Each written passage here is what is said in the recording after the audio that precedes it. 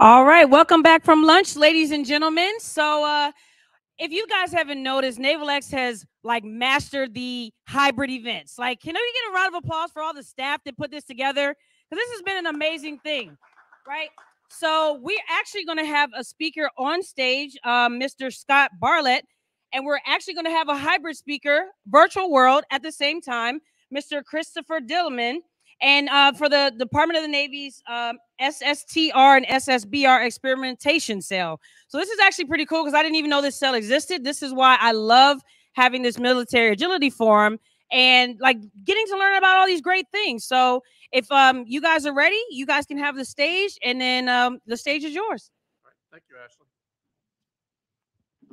All right. Hopefully you can hear me. Okay, good enough. So good afternoon. I get the joy of being the afternoon first speaker. So Food Coma is probably sitting in for everybody. We'll try to go quick, leave some room for questions and answers. So I'm Scott Bartlett. I work at the Office of Naval Research. I actually come out of the Warfare Centers. I've been detailed ONR for the last 4 years, running the Department of the Navy Rapid Innovation Fund as part of the SBIR program. So I work for Bob Smith and Rich Carlin. Today, I'm going to talk about a pilot program that's been set up within the SBIR program to help small businesses learn about experimentation and facilitate that experimentation. So next slide, please. And I'd like to point out too, I've got Chris Dillman online. Chris is down in the Norfolk area. He's actually seated at NWDC in the Flex program. He's actually the brains behind this, so any really tough questions get to go to Chris. And we're going to do a tag team. I'll do the intro, and then Chris will actually do the meat of the presentation. So, like I said, the goal. If you can, next slide, please.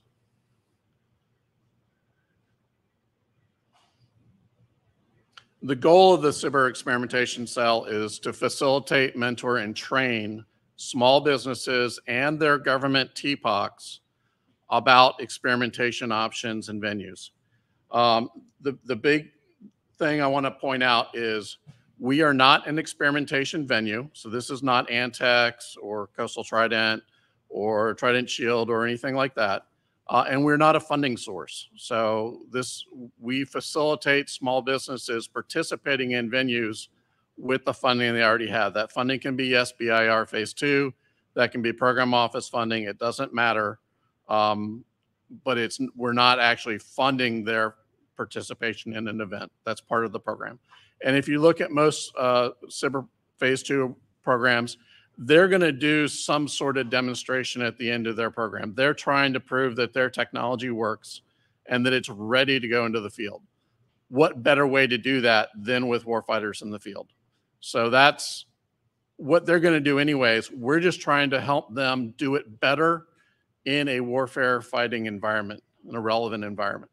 So everything we're going to discuss today is how we're trying to help them do what they're already doing better. And again, this is what Bob talked about earlier.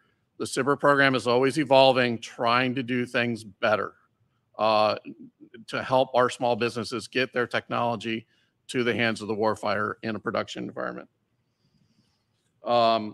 Next slide, please.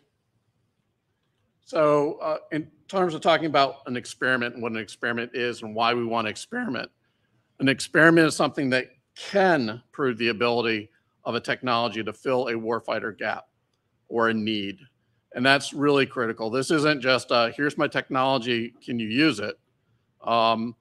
That's fine, that's a different thing. The experiment is, we're trying to fill an actual need that the warfighter has. And the only way you can really demonstrate that is with the warfighters. So the big part that we want to get to in this is, how can we demonstrate that in a relevant environment with the right people asking the right questions? And you're going to see everything we've got set up is, how do you ask the right questions so that when you go to the experiment, you're getting what you need out of it in order to transition the technology. And that'll be the focus of what we're doing. Next slide, please.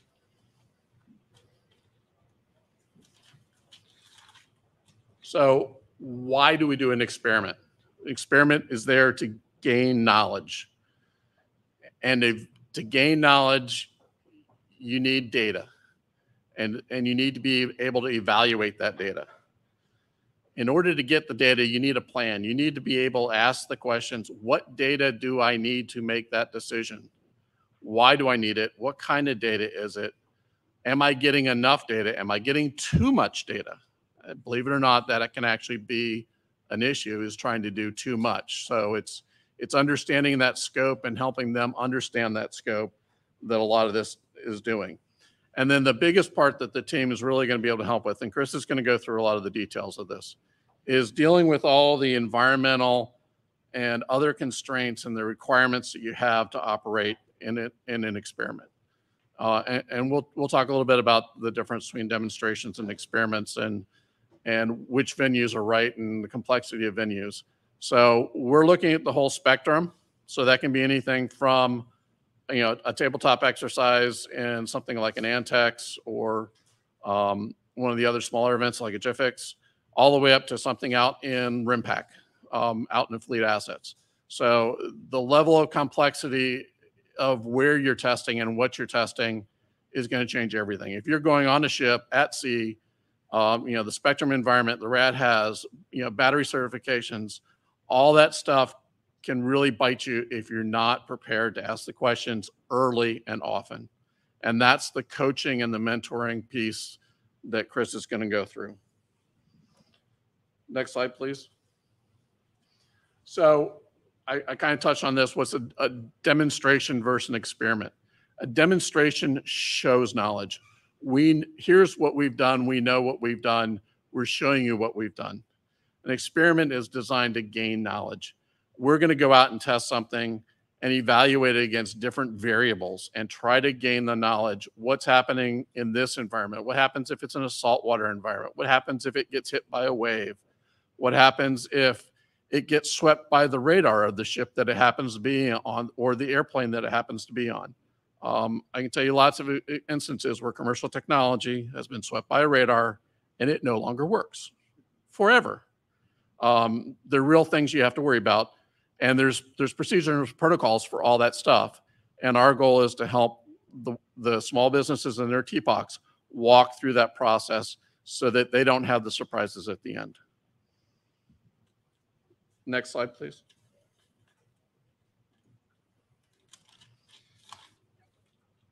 And really, this is probably easier to see on the other screens. So really, the fundamental three things we say: the DONSEC is there to facilitate, mentor, and train the small businesses and their TPOCs.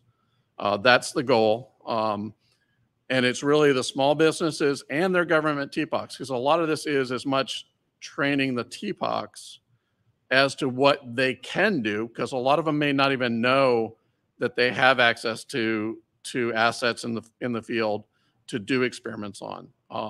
So teaching them what they can and cannot do, and quite frankly, the timelines for how to do this. You know, some of the scheduling of these events are 1-2 years out. Well, that's hard if you've got a SBIR program that's 2 or 3 years long. You need to plan early, and that's where we work with things like Paul Cole's STP program. Talk to the people early.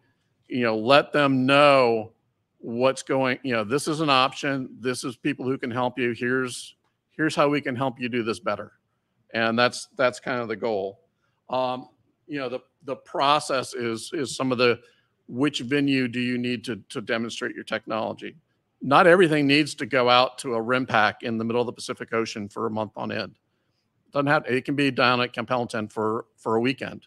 Finding the right venue and the right experiment to demonstrate the technology that you have is a big part of that process. And that's kind of the focus of the team, is finding the right place to demonstrate the right thing and then ask the right questions. So not all environments are going to get you all the answers.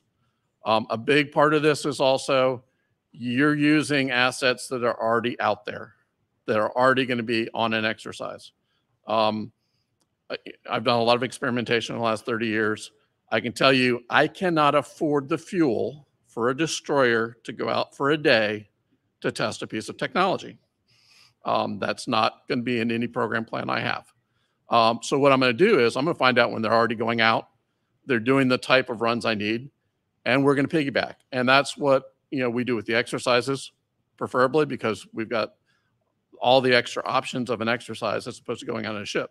But if we need to, we will. And there's a lot of small assets within the Navy that are better suited to do that, and the team is really good about understanding that, and they'll talk about that a little bit. And then probably the biggest piece we want to talk about is the facilitation of the government people through the whole process. So it's not just you got selected as a SBIR company to demonstrate a technology. That's great. That's a big part of it. That's actually probably 80 or 90% of the problem. But understanding the requirements of what you need to do and demonstrate at the end of your project requires the government people to be talking up front, and that will get you that success. So if you're going to do an experiment and a test, you need to know what they're looking for, and the best way to do that is engage them early and often. And we'll reiterate that on and on. Always getting the involvement of your TPOC and the program office to figure out what they really want at the end, so they can make a decision to buy your technology. That's our goal. So we're trying to help you get the data they need to make a decision. So next slide, please. And then really, there's a couple barriers that we're all going to hit. This is true for government programs as well as small business programs. And a lot of our stuff is focused on small business, but you can take a lot of this stuff and just apply it to any technology program within the Navy. It can be the nice 219 efforts. It could be a regular basic R&D effort. It doesn't really matter. It's agnostic. But where's the funding coming from? Again, we're not a funding source. We can help work with TPOCs to move money where we need to, modify SBIR contracts as needed with other people's money. That's fine. We can help you with that. But understanding the cost of doing experimentation and the timelines for doing experimentation are a big part of that. And then the requirements for going out on some of these exercises is a big piece. Lithium battery certifications and safety is something most people won't think about if it's a COTS product, but a Navy ship has got different rules in different environment. Not as much a deal if it's a Nantex, say at Camp Pendleton or something like that. A little bit more relaxed, maybe more appropriate in certain cases. But if you're going all the way out, you need to know all the rules, and there's a lot of rules. But we can help navigate you down that path. And then again, the right venue and the right environment. That's the best thing we can do is not just throw you into the 100% solution when really the 80% solution is the right answer. So next slide, please. At this point, I'm going to let Chris talk a little bit about the nuts and bolts of the SEC program and how we do this. We're going to see how this works. All right, Scott, how can you hear me? Can you give me an audio check, please? Sounding good. All right, next slide, please.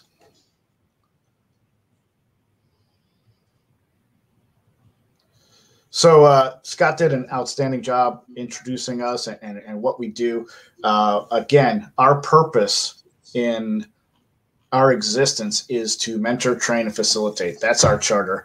We start, our focus area are the phase 2 and phase 3s that are ready to and mature enough to actually show a type of experiment that can produce data that can fill a gap or do something like that.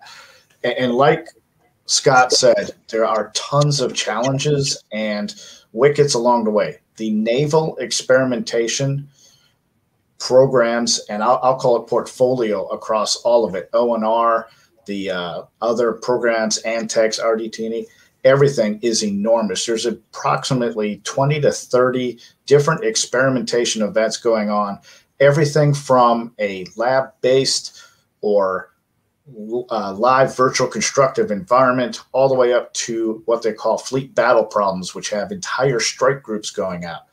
So how does the small business, person and a TPOC who's assigned this project navigate through all of that if they don't have a test and evaluation background, they haven't been in this forum? There are so many different pieces and parts to it. So we like to take what we call the SBIR innovators. And the first thing we're going to do is have a conversation with them, get to know them, get to know what they're trying to do.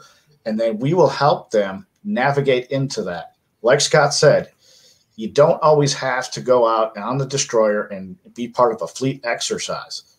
Maybe there's a crawl, walk, run approach where we do something out in the field at NavAir at Webster's Field, and then we go out on a naval ship.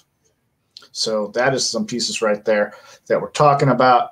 And we're really what we call, and we've kind of tailored it, the P sub T. What's the probability of transition? That's our end game, is if we can increase the probability of transition through experimentation and decisionable data to warfighters, then we've met our match, and that's what we're trying to do. Next slide.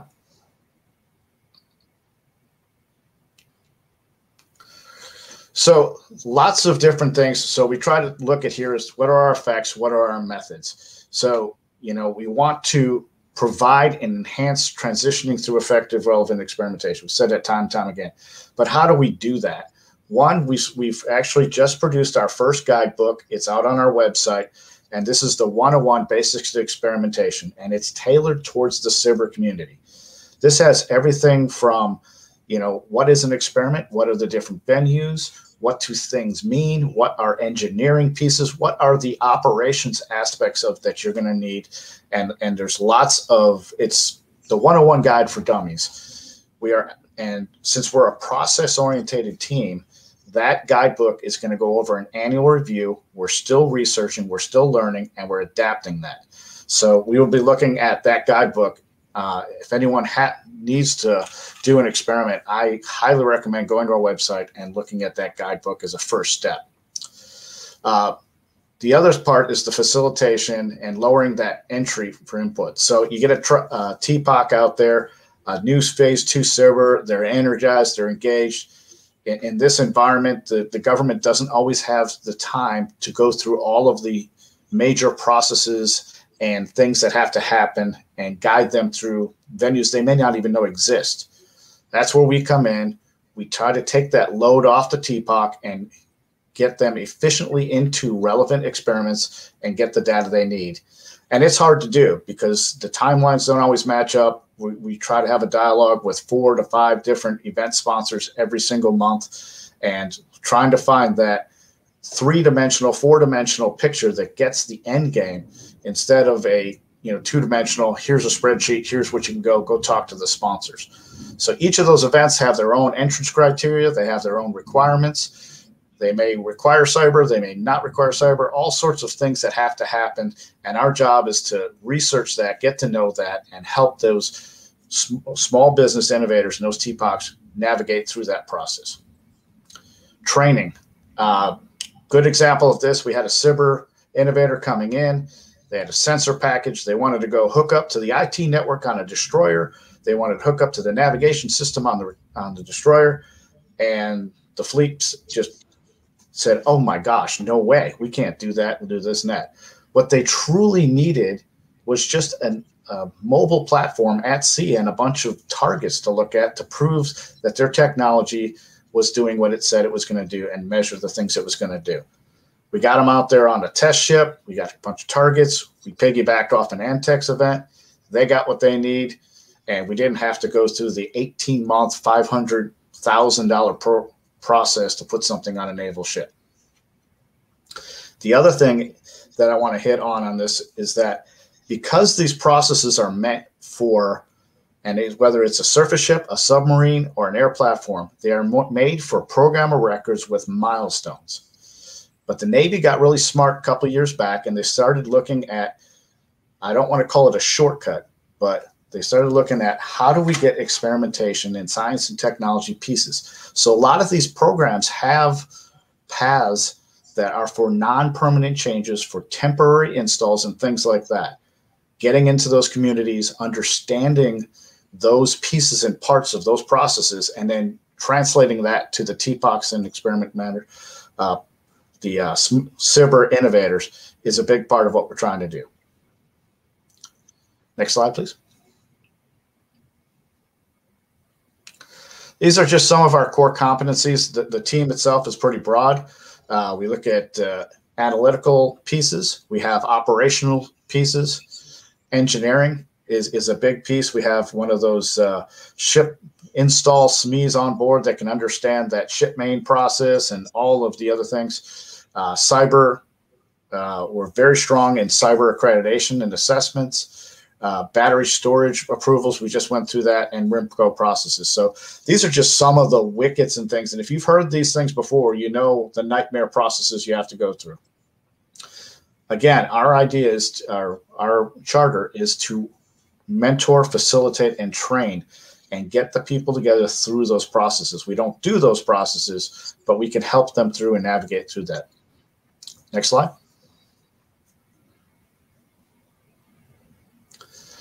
The engineering and the cyber and the battery storage, lithium-ion batteries, even lasers, those things are usually things that stick out pretty good when you're trying to do an experiment. Technology and the challenges for technologies to put on platforms and things is pretty apparent to most people right away.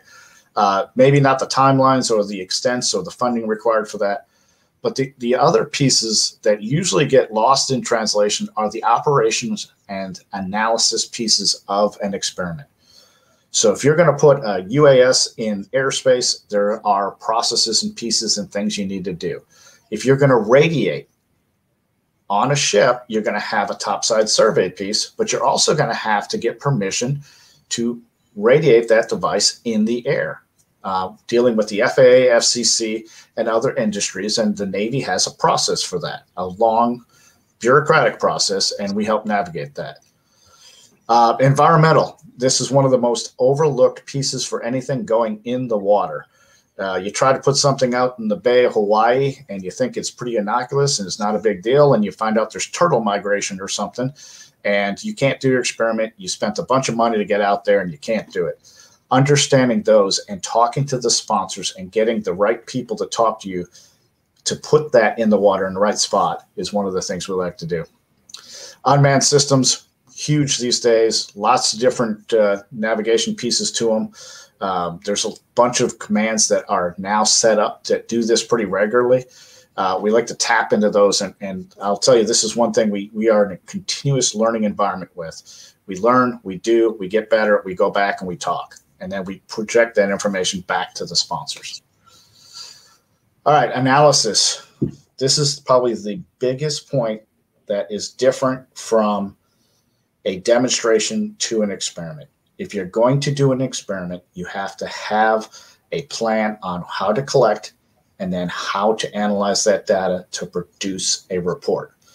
That is the difference in, many, many things. So if technology goes out and it goes to an event, and there's a bunch of admirals out there and captains, and the Navy loves it, everyone loves it, then everyone goes back to their desk and they go about their business. Having a report, like a fleet experimentation report, that is signed and briefed to 3-4-star fleet admirals, and having the data that backs up not what did happen, but why it happened, what happened, and what was different, is a game changer in the probability for transition. Again, our goal is end-to-end support in all phases of experiment. So we're about 3 inches deep and probably a couple miles wide.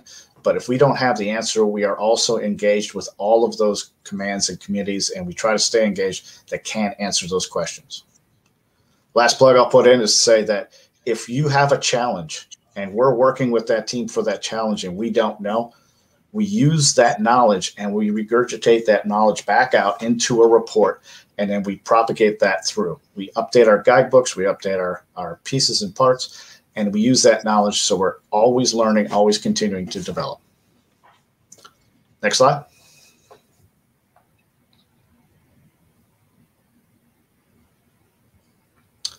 These are just some of the focus events. There's numerous events, but it gives you a nice little snapshot of some of the things teams we're working with.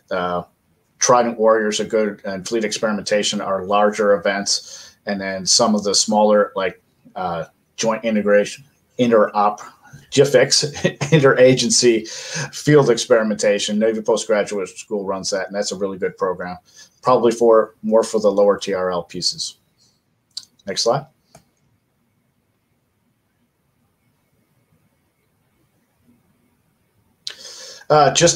One of the things, our first year in development, we decided to, and we were working with some unmanned systems, and they wanted to go into a Baltic Operations 2021 event. This is during a COVID environment where Germany was shut down to letting anyone in the country. And we actually got 5 to 6 SBIR innovators out there on site working with the Marines, doing their experiment. They were putting boats in the water, and this was a huge success. And these programs are now going into all sorts of different ages, not just DoD, some of them commercial, and other applications. So it was a huge success. They relied on the SEC specifically to help them navigate through the country clearance, the spectrum, and the biggest part was that we'd help develop their data collection analysis plan, which allowed them to collect data and do reporting. We worked very close with the Marines and with the companies and the providers on this and the TPOC, and it was a good success story. Next slide. How do you get a hold of us? We have our own website. We're also off the Navy SBIR website. If to the left-hand side, we have a link to us. On that site, we have our SBIR experimentation guide. We have a shipwriter's guide. Anyone going on a ship, that's a good read. And coming up, 2 more guides coming will be our installation analysis guidebooks. Those should be out probably late this calendar year. My email is up there, Scott's, and of course, Bob Smith is our sponsor. Scott, back to you, or if there's any questions. So with that, we'll take any questions. So we'll take about a question or 2, and then we're going to be switching over to the other stage. But of course, if you guys want to stay in here, you can ask as many questions as you like. But the virtual audience, we will switch over to the other room too. But are there any questions? Oh, question. Clip Colbert with Code 36 and ONR Global. Can you double click on the lithium battery conversation that you're having? You mentioned that 3 or 4 times in this brief, and just curious how topical the problems that you're working on is there. So go ahead, Scott, if you want to take it. Go ahead, Chris. Right. So we've had this, we were doing a 4th fleet experiment. So the lithium ion battery is a certification. The NSWC Crane is the owner of that process. And there's about a 22-page diagram guide to that. So there's all sorts of things that are required, storage requirements, pieces and parts, just like a cyber accreditation. It has its own processes now. So anything using a lithium ion battery and going on a naval vessel or an aircraft and a submarine has to go through these, and even some site commands will require it.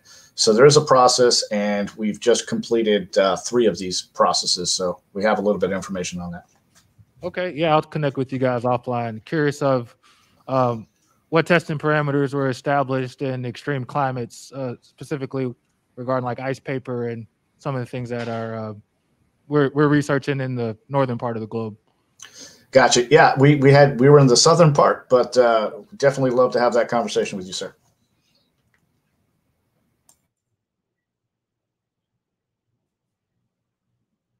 Questions? Questions?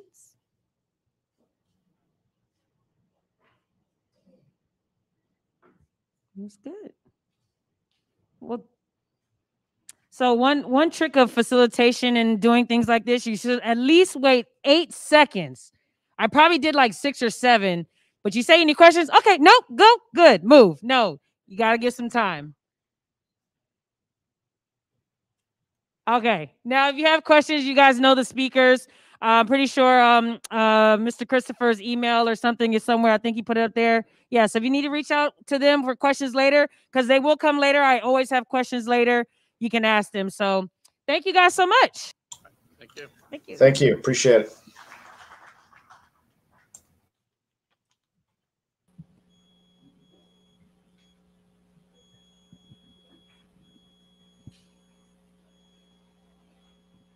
Welcome back to the global stage. It's really not a stage, but it is a stage because I'm on stage with all my bosses. And my bosses are in the audience. There's Kevin Burnett, the TD for PEO MLB. I think Kevin Allen is out there today. We've got Dave Spencer. He's my boss. Noel's my boss. Where's Shannon? Raise your hand, Shannon. Shannon's my boss. Like, all my bosses are here today. And they don't know I'm here, right? They're like, I've been hiding for almost 2 weeks from doing my regular job. But here, I'm really excited to bring these folks that we've heard a little bit from PEO MLB earlier today, and I'll filibuster as people trickle in from the other presentation. Really interesting that John Estep talked about LI2S and how they used Agile and the approaches to Agile. Kevin, John wants to talk with you, so does Tim.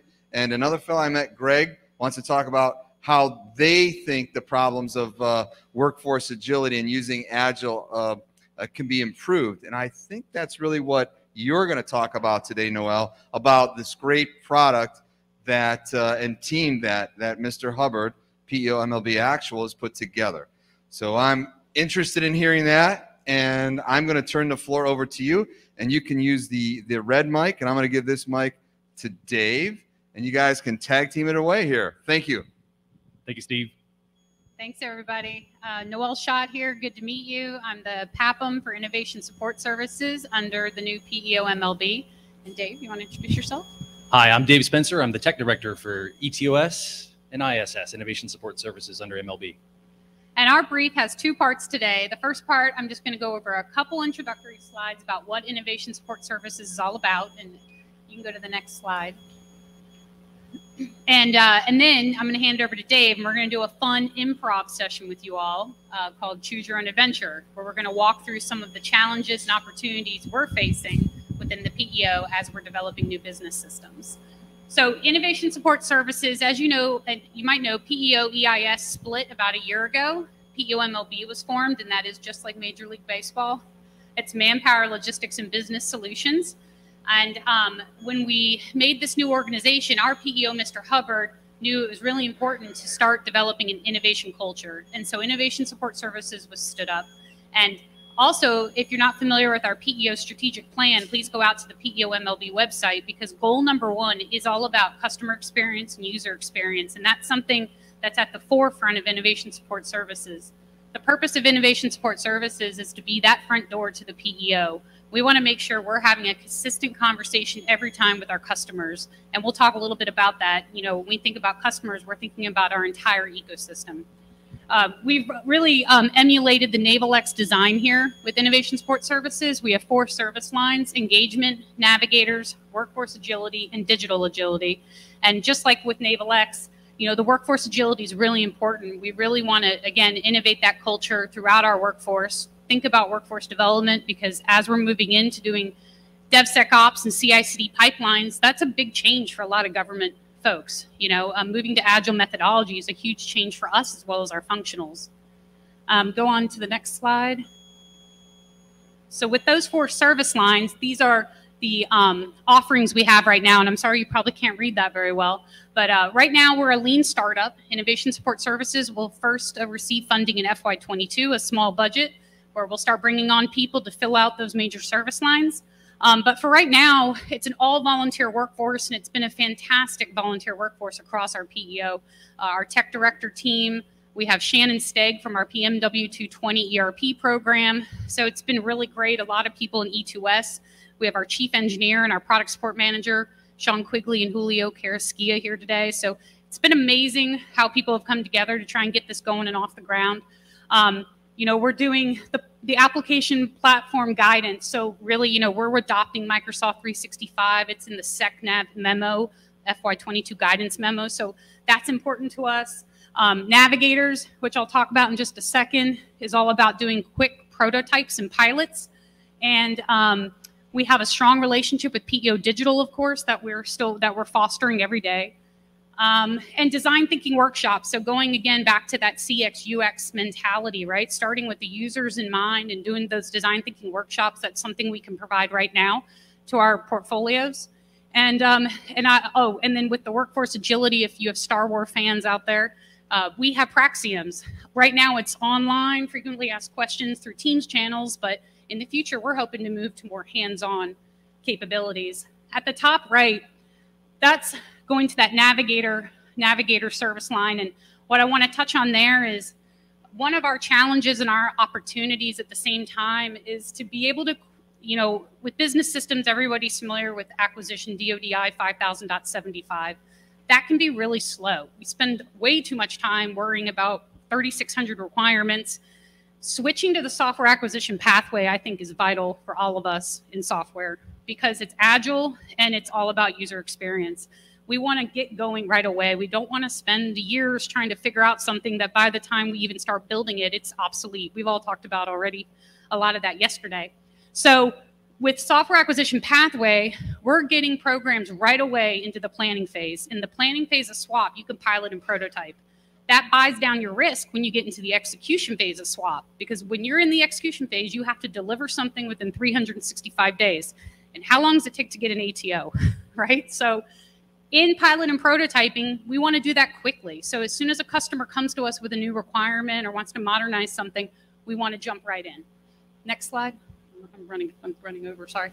And these are two examples of what Innovation Support Services has done already. And when I mention consistent conversation every time, our PEO is made up of Marine Corps and Navy. And so no matter what the requirement is, we have a conversation with the Navy International Program Office about a foreign military sale case management system, or the Marine Corps needs a strategic management decision support system. It's the same conversation, the same use case.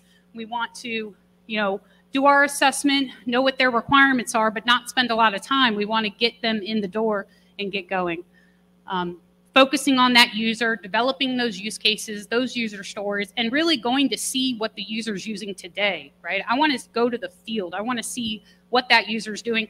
Most importantly, what workarounds are you having to do today? And I think someone touched on that earlier in a presentation, right?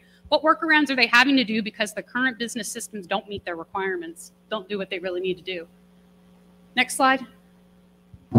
And the ecosystem of partners. So this is the really big opportunity we have today as a new team, why we're here this week, and we have a booth outside, and we'll be here all day for the networking event. So please come by and meet us. I've met a couple tech bridges today, or yesterday, I think. I met some folks. So I'm new to this whole innovation area. I'm previously a logistician and then got into acquisition management. So this is all new for me, but I know that this is important. This is the one thing I've learned so far, getting that ecosystem of partners.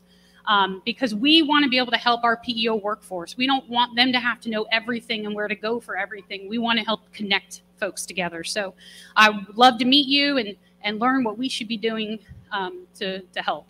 Next slide. And the last thing, just, again, at our table, we have our email address, and it would be great. We're looking for people to come rotate with us. We have 3-month and 6-month rotations available. So any government folks, military folks that are out there that are interested, please come and contact me or grab our email address and send me an email. That would be awesome. We'd love to have you. Thanks. Over to Dave. Thanks, Noelle. All right. So let's start our IT acquisition adventure. This isn't too hard for some people in the room to imagine, but let's imagine that you're a PM of a program office and you've got a sailor readiness application, and your leadership thinks that it's not very great. It needs an update. And what's worse, they're right. It's kind of hard to find people who really understand like the risk instruction set. Architecture is certainly hard to find for trained developers these days. So you've got something to do, but you're not really sure where to start. You got a whole bunch of questions. You're not an architect. You're not an IT acquisition expert. I mean, this is all new to you, right? So what do you do? There are a lot of options, and it's going to get complex, but it's okay, especially if you come talk to Noelle, Innovation Support Services. Let's jump to the next slide. All right. So the first thing that Noelle and her crew are going to do is they're going to talk to your true need, your true capability need, and they're going to put it in the who, what, and why context. So you'll see, as a seaman, I want to view requirements to board my ship. So the what there and the why, so you don't get yelled at when you get there. Pretty simple, but it can get complex. Some of these are going to be in the form of epics that are going to take a long time to develop. Some of them are in the form of user stories that we decompose down into. This could be its own choose your own adventure itself, but we're just going to go ahead to the next slide. All right. So you can see the complexity building here. Maybe your anxiety is pulsing. Maybe your heart's pumping. Maybe that's because it was just lunch. I don't know. So we've got a lot of options here, not just in tech, but in acquisition pathways and SWAP. We've got a 1-year timeline. Noelle mentioned the ATO is going to take probably about a year. Why do they make it that way? Well, we'll find out. And her team will walk you through that. Let's go ahead to the next slide. All right. Now here's where the adventure starts, and here's where I really need your help. What I want to do at the end of each slide is I want to get a vote from the audience. You know, like just, you know, voice your concerns, you know, voice your vote. We'll hear the preponderance. And if you're online, you know, if you can go ahead and chat, let us know which way you want to go after we're done with the slide. This is your chance to steer the ship. So let's walk through it. I'm going to break protocol and pattern, and I'm going to start with a pattern on the right side and go to the left. So let's start with, we'll talk about enterprise services. We're actually supposed to start with enterprise services. That's, you know, sort of a mandate from the DoD and the DON. They want us to use those enterprise capabilities to join forces, get economies of scale, all that good stuff. There are some examples. There's going to be more soon. There's some that are, you know, they're struggling along right now. You got our friend Fathom Bot over there. He's our flank speed mascot. We all love him. He's struggling, but he's going to get there, and he's actually pretty strong. All right, moving down. We've got cloud native development. This is where you're actually coding. C Sharp, Java, React Native, all that good stuff. You can do a lot there. You get a custom bespoke capability that will definitely fit your customers' needs if you can get it done. Not easy. You pretty much need a good solid CI/CD pipeline. You need good, you know, container orchestration if you're going to do that. Don't worry if you don't know what all these terms mean. We can get into that later.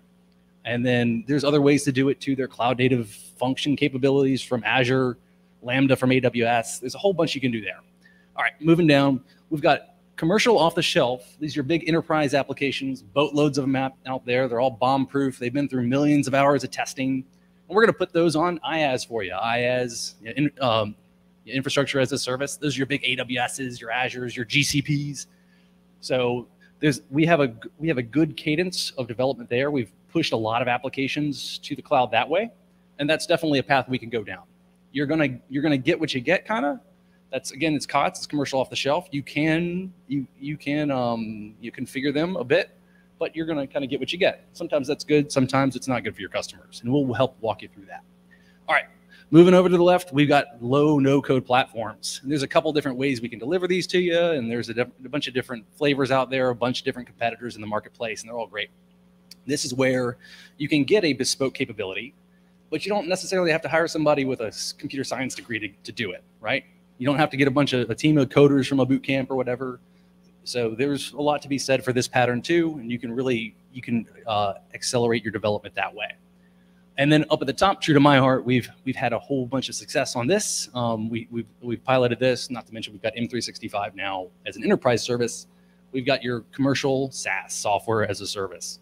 So these are the not quite turnkey solutions. And this is definitely the pattern that industry likes the best. And there's millions of them out there. There's some that are available to us now. You have to go to DISA and get a provisional authorization just to buy the thing. We can get all of that in the future. But for now, having heard that and knowing a little bit about the application that we're trying to develop, which pattern do you all want to follow? SaaS? I think we hear SaaS. It's a resounding, yeah, that's a unanimous vote. Okay, so good news. Your SaaS application just happens to be on an enterprise contract. It's already rocking and ready to go. Great, right? Bad news. Oh, yeah, so there's these things called brokers in the Navy. And they have NTAs, Navy technical agents underneath them. There aren't any that want to broker your particular SaaS. They're too consumed with it right now. Like, they've got their own IaaS problems. They've got contract problems. There's just too much work. So they're just not ready. Maybe next year, maybe the year after, but it's way too late for you. What do? What you do is you go to the CSMO, the Cloud Service Management Office, used to be called NCCS, PMW 270 over at PEO Digital. Talk to them. This has actually happened. We did this for a SaaS application that we ended up brokering ourselves through a Navy standalone, NTA standalone agreement. So we have a choice. We can either go back and just choose another pattern and forget all about SaaS, maybe try to succeed some other way, or we can go ahead and broker it ourselves. What do you want to do? Are we going to broker it ourselves? Standalone. All right, let's do it. All right. So remember how I said it's kind of almost a turnkey solution? Almost. So SaaS has an identity crisis. Think about it. This is a commercial product. They don't know who we are. They certainly don't know who all our users are. We probably wouldn't want these commercial entities to know who every one of our uniformed military folks are, all of our civilians, and they don't want to have that responsibility. So the first question I always get when I start to integrate with a SaaS provider is, hey, where's your identity provider? Who's that? Who do we go to? So we've got to answer that question. We could go with a brand new, I'm really excited about this, but it's new. And this is the part that's actually breaking a little bit of news maybe for some folks. In green there, Naval Identity Services in fiscal year 22 is going to offer identity provision, amongst other things. But it's new, it's an enterprise service. All kinds of things can happen, can go sideways, you never know. And also, remember that really complicated 5 different patterns? We chose one, and now we have an enterprise service. Now we've got 2 patterns. And so the smartest, we got the smartest Ghostbuster over here, Egon, telling you not to do it. Don't cross those patterns. What do? Do you want to follow Egon's advice? Don't cross the patterns, or do you want to go enterprise? We gonna cross the streams? We're crossing the streams. All right, enterprise. Let's do it. Oh, Egon was wrong. You were a success. In 3 months, you got it done. You built on a SaaS application that had a PA that you could inherit from. Naval Identity Services, I didn't get into this. You can inherit from that. My cyber bubbas out in the room will know all about the AC controls. Be nice to get those off your plate. And guess what? The reason you were successful so quickly is because your vendor kind of did it already for you. And where your vendor had a gap, the enterprise service filled that gap. So that was why you had a success. So let's go ahead and hit that success button, and let's celebrate a little bit. So we made it. We actually did it on the first try, guys. Seriously, a round of applause for you all. All right. So we can definitely come back to this slide. I don't know how we're doing on time, but let me go ahead and get to the take home. Actually, how are we doing on time? We got 14 minutes. Okay, we'll do this again. I think we'll be back here again. Let's go back to the beginning. If you could just go back several to those patterns. Meanwhile, everybody gets a little bit of a preview. Go back at 2. Yeah, there you go. Right on. Okay, so we went down the SaaS pattern. I think we've exhausted that one pretty well.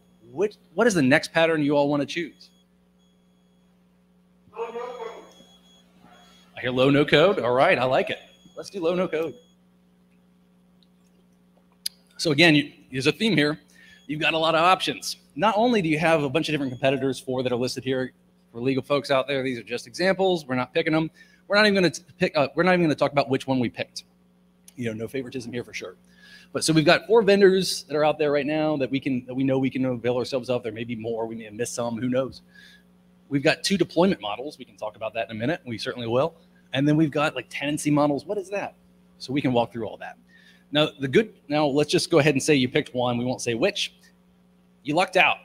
It has a PaaS offering, a platform as a service offering.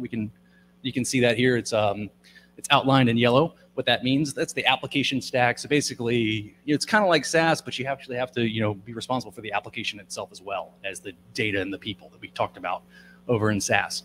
So this low no-code platform's PaaS offering has a DISA provisional authorization that you can inherit from, much like, not quite like, but much like the SaaS application that we just had some success with. So that's great. Let's go ahead and hit next. All right, we have another challenge. On this one, remember I said you don't need a computer science degree to be successful here. You don't need to have gone to a cyber boot camp or a coding boot camp. All right. But you got 2 choices. You've got quick access, really easy access to a team that's a little bit green. You're not really sure about them. They might be successful. You never know. They make a lot of good promises. Or you can wait 3 months. I don't know. Which one do you all want to do?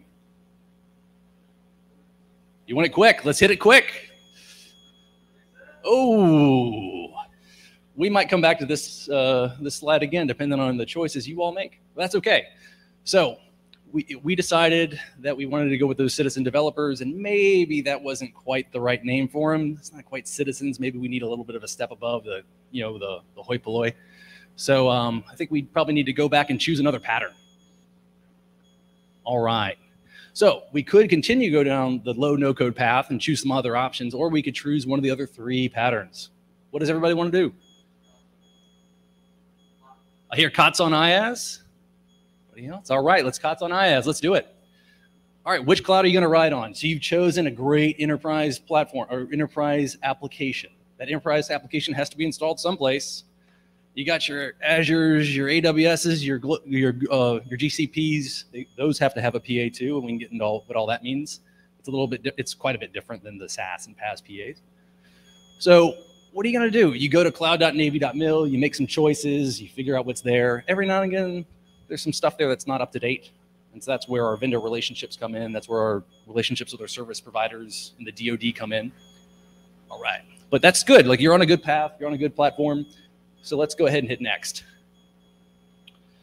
So for the nexus of cloud news nerds and Star Wars fans, y'all might get the joke. So this is a bit of a bummer. Your cloud contract got canceled. Well, you could wait for the next big thing. I think they're calling it JWCC, Joint Warfare Cloud Capability, whatever it is. Or you could go back and choose another pattern. What does everybody want to do? We want to choose another pattern. Let's go back. All right. Which way do we want to go? I think on this one, if I can steer the ship myself for a moment, let's go back to low no code. I think that deserves another look. Yes, indeed. All right, so we're at low no code. We've got a PaaS offering. This is good stuff. You know, we're on a firm footing. We're gonna hit next. And we went back to that developer team and we kind of kicked them to the curb. We talked to the core. We did everything we had to do. We followed all the rules, and then we waited and we spent some more time and we figured out we'd get a better team available to us here, right? So we've got them on contract now. Let's go ahead and wait a while. Congrats, you win. All right, we got there. We had a solid team. Yeah, I mean, we know it's low and no code. And again, these are like kind of squishy terms in industry. People kind of chuckle when they talk about them, but it's a really solid platform. It's a really good way to do things.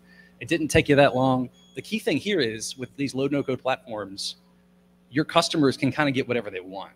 That can get you into trouble sometimes. You can go down a path that'll get you into some technical debt. You're almost certainly going to be locked into a particular vendor. Sometimes that's okay, at least for a while. And we can talk about that in the future, but you made this an absolute success. Your customers are happy. And when they're not happy, you can tighten that feedback loop and you can show them something in that low no code platform that's going to impress them in a way that they didn't before. And most of these low no code platforms are going to have application performance monitoring built in. So this is a really solid way to go. Let's go ahead and hit that success button. All right. So what are the take home points here today? Can you hit the success button? There you go. Right on. All right. So you made it. You got to the end. The most important thing, let's make sure that you go back and do this faster, better, and in your own program office. I really want to see you all be successful. Please come to Innovation Support Services to guide you and help you out. What are our take home points here? This is complex. It's not easy. These are not just technically complex. It's complex from a process standpoint, from a policy standpoint. There's a lot of layers to peel back here. But we think that you can be successful and we can help. We in Innovation Support Services have relationships that can help you. We've got expertise that can help you. But ultimately, I mean, there's a reason why we made this a choose your own adventure. It wasn't just because we knew that we were doing this after lunch. And we wanted, people to start thinking more and, have the insulin spike down a little bit. We also wanted to make sure that you knew that this is your ship. We'll help you get there. We'll help you navigate. We actually have, Noel mentioned that we've got navigators as an entire line of effort under Innovation Support Services. But these are your choices. And that's why it was very important for me and for Noel, for you all to have a vote and have a say and have a voice. So this is your ship that we will help you steer. All right. Another key thing, you're going to notice a theme in all these slides, and we can share these after, is that speed is absolutely the core of value, not just in the value of the capabilities that you're going to put into the hands of the warfighters and your customers, but also think about it. I get this pushback all the time. We've got this legacy app, it's in the data center. You want me to go to the cloud? Great. I'm going to be paying for that legacy application support in that data center. Every single day we're going to the cloud. And so the faster that we can get you to the cloud, the less time you're going to spend supporting two separate systems. All right, and most important of all, and this will lead us into the next slide, come to the booth tomorrow. Talk to Noel, talk to the MLB team. I'll be there too. So if you could go to that last slide. That last slide is going to have our contact information. That's right. All right. Does anybody have any questions? We got 6 minutes left. Yes, ma'am. The identity services that you spoke of, is that just for Navy, or does that also include Marines as well? Will that be available to the Marine Corps? Yes, it's naval identity services, so it's Marine Corps as well. Absolutely, good question.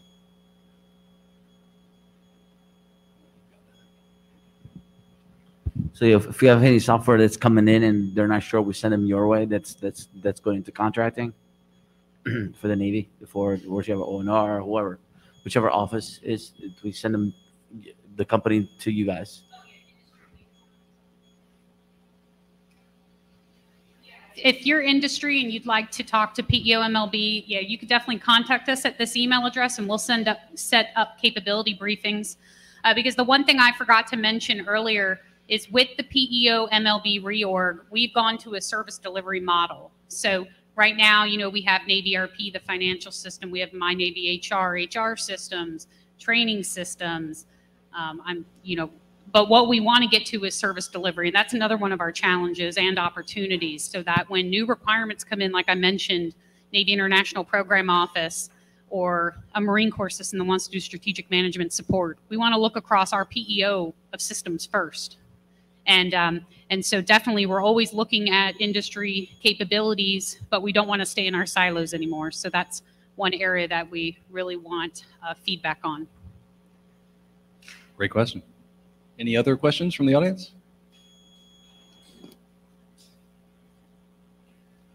I'll follow Ashley's advice. 5, 4.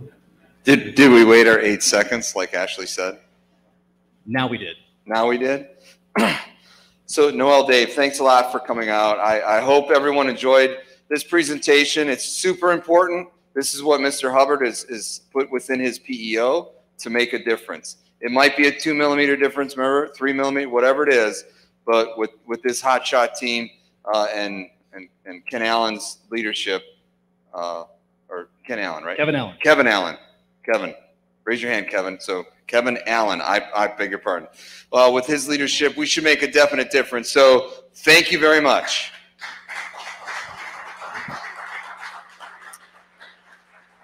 All right, we're ending a little early, so I'm going to use the Ling, if I can use the time, just to talk about a couple of things. You know how I like to talk. So we do have a lot of MLB people here today. So MLB, Manpower, Logistics, Business Solutions. They have a stand outside there. They're here to talk with the workforce and also industry base. Take your time to go talk with them. And there's something else I wanted to mention today. Oh, let's see. I don't remember. I had it. Okay, so I think we're just going to move people over to the next presentation. Ashley's going to be introducing over there on the summit stage our 1400 meeting. So if we can start making our way over there, I appreciate it. Oh, the other thing I was going to mention, water. There's plenty of water out, so please don't dehydrate today. It seems to be a little cooler in here, but keep pumping water down into your system. The Marines are putting water out for us, so be sure to thank them.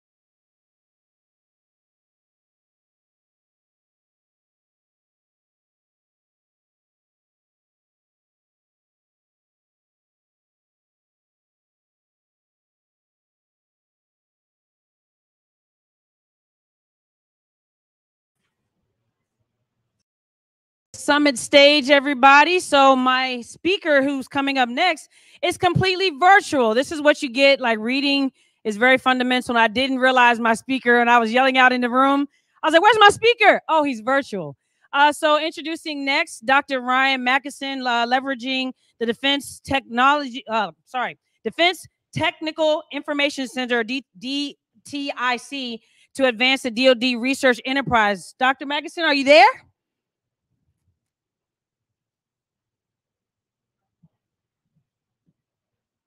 Oh, I see him coming. Oh, can you turn your mic on? If you talk, mic check, mic check. I think I was muted. Can you hear me now? Yes, thank you so much. I was going to give you a presentation if you weren't there, and I was just going to guess my way through it. I'm really good at that. Thank you. And can you also see my first slide here? Yes, we can. All right, great. I'm glad we're up and running here. And again, thanks for having me today. I'm really excited to come and tell you about the great work that we're doing at DTIC. If you have not heard of us before, I will start out today with a generic overview of what we do as a DoD organization. And then I'll go into a little bit further about the individual tools that we have available to both industry and DoD researchers that will hopefully allow you to really leverage and get the most out of the dollars that the DoD invests in S&T scientific information research each year. So if you haven't heard of us, DTIC, I'm going to start out with a little bit of history. We've been around for 75 years, and we were really born in the aftermath of World War II. At the time, the Allied forces, which were sweeping across Europe, were coming across a number of documents, research documents that had been generated from German researchers. These documents were inherently valuable, especially to future efforts going into the Cold War. So it was decided that we needed a good place to have all this information collected and available to the research enterprise in the US. So it's decided that we were going to stand up an organization. Eventually it would be called DTIC. And fast forwarding 75 years later, our mission has really remained the same. Overall, we are here to both collect technical information, research reports, ongoing research summaries, but we also want to make sure that that information is disseminated widely across the DoD and to some extent the public and industry. We also have another main point is we provide analysis services. We have a whole research team through our information analysis centers, which can help you take the copious amounts of technical information that the DoD has been generating over the past 100 years plus and put it to the best use. Overall, the department, as I mentioned, we spend a lot of money on S&T, and we're here to help leverage and get the most value out of that money as we possibly can. Ultimately, it's not any good for advancing the warfighter's mission if it just sits in a lab. We want to make sure that that information is communicated, but at the same time, we do have controls on on certain levels that will hopefully prevent the information that we are generating from entering to the wrong hands. So we have three main areas of focus. First of all is content management, collecting and technical reports. We have over 4.7 million technical documents and research project data. If you count other forms of information that we house, it's way above this. The other main focus is user services. Beyond collecting information, we also provide platforms for individuals to communicate to one another in a secure environment, whether it's a classified or controlled unclassified areas.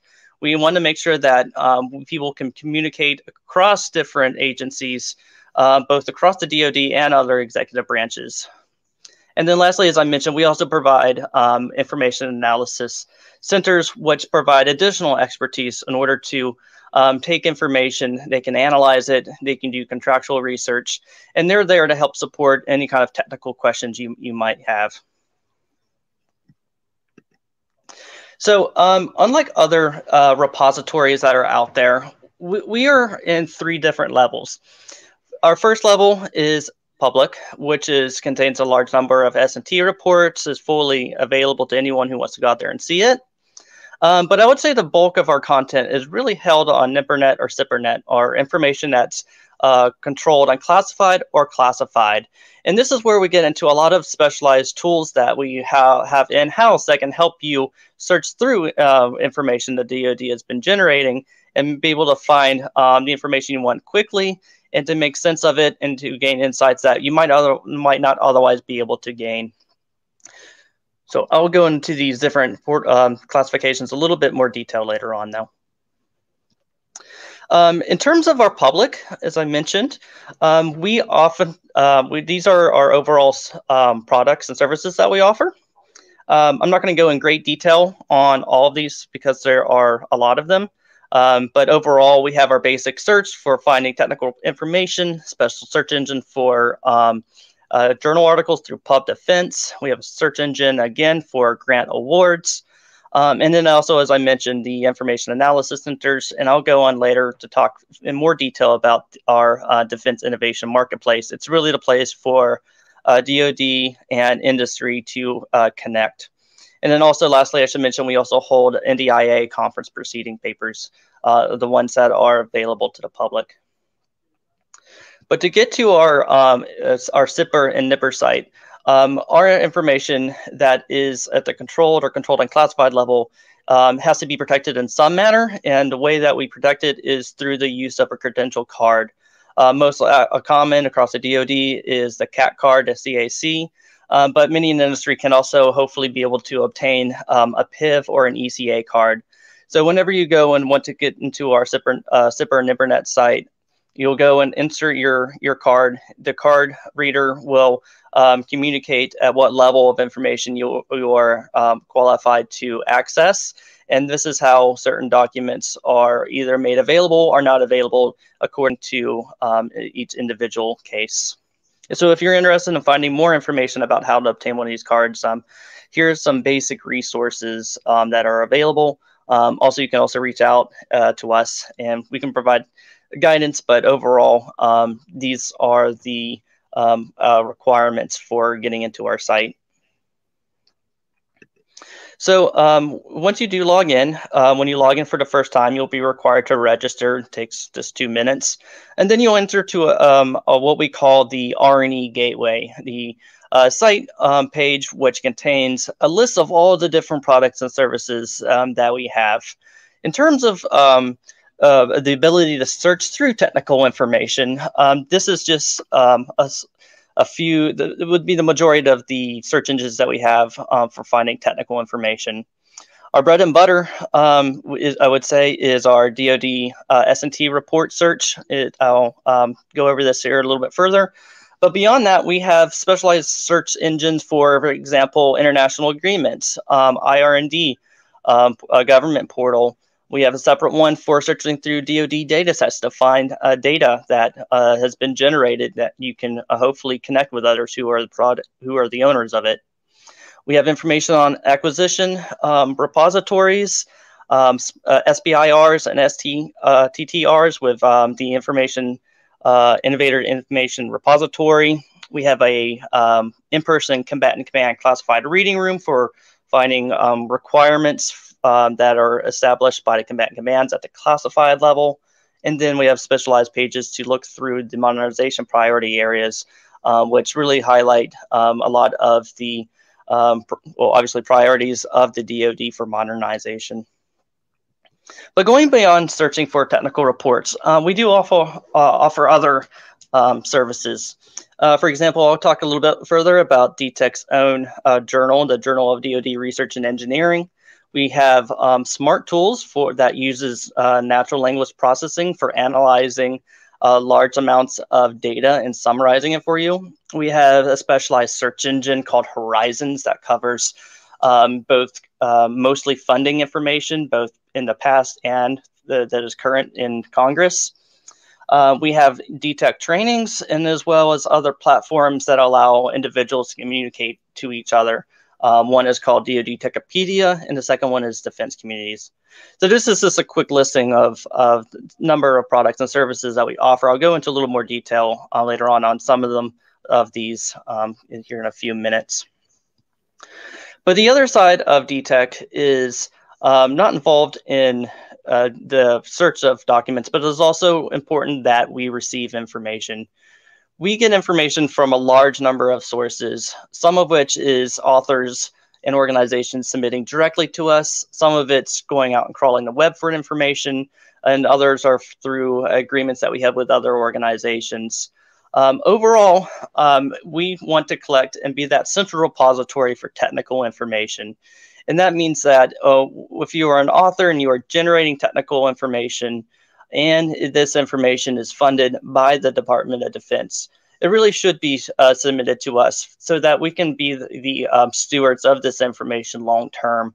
We want to make sure that it's safeguarded from so that it's not being disseminated inappropriately. We want to avoid duplication of research efforts. We want to make sure that if someone in the Navy is working on the same project as someone in the Army, we want to make sure that we can avoid that duplication and use of resources. We want to make sure that your research is also receiving a high level of visibility. Communication and sharing is really important to innovation. And of course, we want to do all this to ultimately advance our capabilities for the warfighter. So while sharing is good for the actual scientific enterprise, there are also the policy side of this. I'm not a policy expert, but listed here are just a few of the requirements that do dictate that final technical reports or interim technical information of various different kinds are submitted to DTEC and housed by us.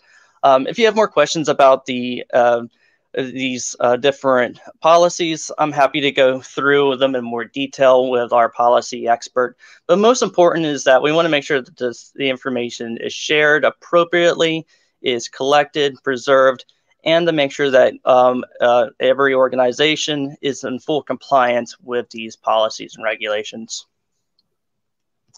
So in addition to collecting this information, so what do we collect? This is just a snapshot of the different types of documents that go beyond technical reports, things such as journal articles, conference proceeding papers, grant awards, dissertations, thesis, metadata and data sets. I should also mention that we go all the way up to secret level, but we don't hold anything at the top secret. And if you're also familiar with distribution levels, we do hold all the way up to distribution F. So that's another kind of snapshot of what we collect, but also what you can find by going into our databases. So going back to going into the R&E Gateway, this is our basic search available on NIPRNet or controlled or classified level. But I recommend whenever you go into the site, go to advanced search, and this is where you can find any topic of information that you might be interested in. But we also offer abilities to search according to various different topics, such as collections of categories, modernization priority areas, budgeting information such as R2s and P40s, classification levels, so on and so forth. So this is usually where most people spend their time, is going through and searching through the data.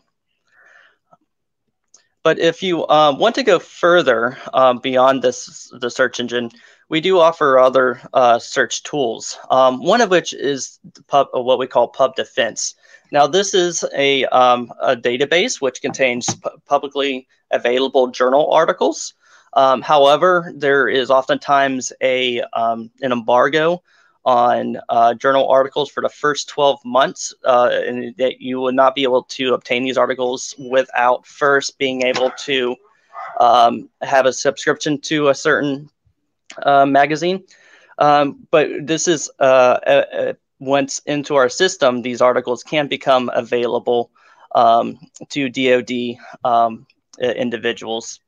The other thing I'd like to highlight with Pub Defense is we also highlight data sets that are attached to a journal article. So You can go through and you can read the results of a certain research project, but you can also follow the link and go to outside resources to either download directly the data that was involved in the research, or find the POC contact information for the stewards of that information, which I think is a really great tool for being able to go deeper into the actual work that folks have been doing.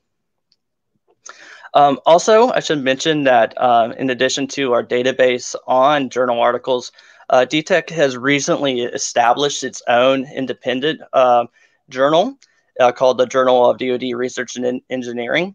Now, this one is different than all other journals out there in that this one only publishes information at the controlled and the controlled unclassified level up to secret distribution E. This was really identified as a weakness by a few years ago by not allowing individuals who work on controlled research the inability to publish. Obviously, you can't publish controlled or classified research in public journal articles. So this journal was established to meet that need. It also is really important to us that whether you're working on controlled or classified information, that it goes through a peer review vetting process, that only the best information out there is actually reaching the most folks out there. In terms of the subject matter of the journal, it's multidisciplinary in nature, as long as it has a clear thread related to research topics by the DoD. We would consider it for publication. We do about 4 editions per year, and we also publish special editions. Recently, we've had special editions on hypersonics, microelectronics, and additive manufacturing of explosives, along with other subjects. Also, just like any other journal, the vast majority of our peer reviewers have doctoral degrees. To be a peer reviewer, you must also be a DoD active duty or civilian. And if you're interested in being a peer reviewer, I do encourage you to reach out. We need 3 peer reviewers for every journal article we receive, and we receive a lot of journal articles. So if you are interested, please feel free to take down this contact information located here. Or if you're interested in submitting an article that that has controlled or controlled and classified information, these are the links that you can also follow as well. So going into some of our other products and services, I did mention that we have tools available to allow individuals to collaborate, one of which is called DoD Techipedia. This is a Wikipedia that is able to hold information at distribution C. You can create your own pages for individual groups to share information, make postings, make announcements. You can also go here to learn information about certain DoD topics. For example, here I pulled information from a page that was generated on the Naval Air Warfare Center Weapons Division from China Lake. It has general information about the organizations, links, and we're also working on adding information on their actual submissions to DTIC over time. Another feature product that we offer is Horizons. Now, Horizons is all about looking through funding and DoD investment, both in the past and upcoming. Horizons is divided into 4 different sections. The first section is the place where you can go to look through individual records such as R2s, P40s, grant awards, URED records, or research and progress summaries. This is where you can go into a lot of detail on the actual records themselves. Explore and Analyze, on the other hand, Explore allows you to look at a little higher up level. It takes information, it graphs it out for you, it allows you to see trends, and then you can delve further into the actual documents themselves through actual search. Analyze mostly focuses on the congressional budget, and reference is this background tools and information that can be of assistance, allow you to hopefully become better at finding the information that you are seeking. So going beyond just offering the actual documents themselves, as I mentioned, The search engines provide additional tools such as visualizations that allow you to gain insight that you might not otherwise be able to garner by just searching through documents per se. For example, on the top left-hand side here, it were automatically generated charts for Navy funding over the past few years, and it breaks it down into different priority areas if you so want to, or breaking down by keywords. On the right-hand side are also different ways to look at funding allocation. This is pulled from Navy and looking at both program element and specifically geared towards a 6.2 applied research. So you can see what kind of chunk each different research program is taking in the department. You can also look at information according to appropriations, according to 6.1 through 6.7 research. And that we also have advanced tools that allow you to go through the congressional process of funding, going all the way from the president's budget request to the final appropriation. You can see how the markups of each committee goes up or down. So you can gain a general awareness of where the cuts might be, what programs are getting a bump in funding. And following the links in these tools, you can hopefully develop down further into different resources that allow you to make wise financial decisions and investments.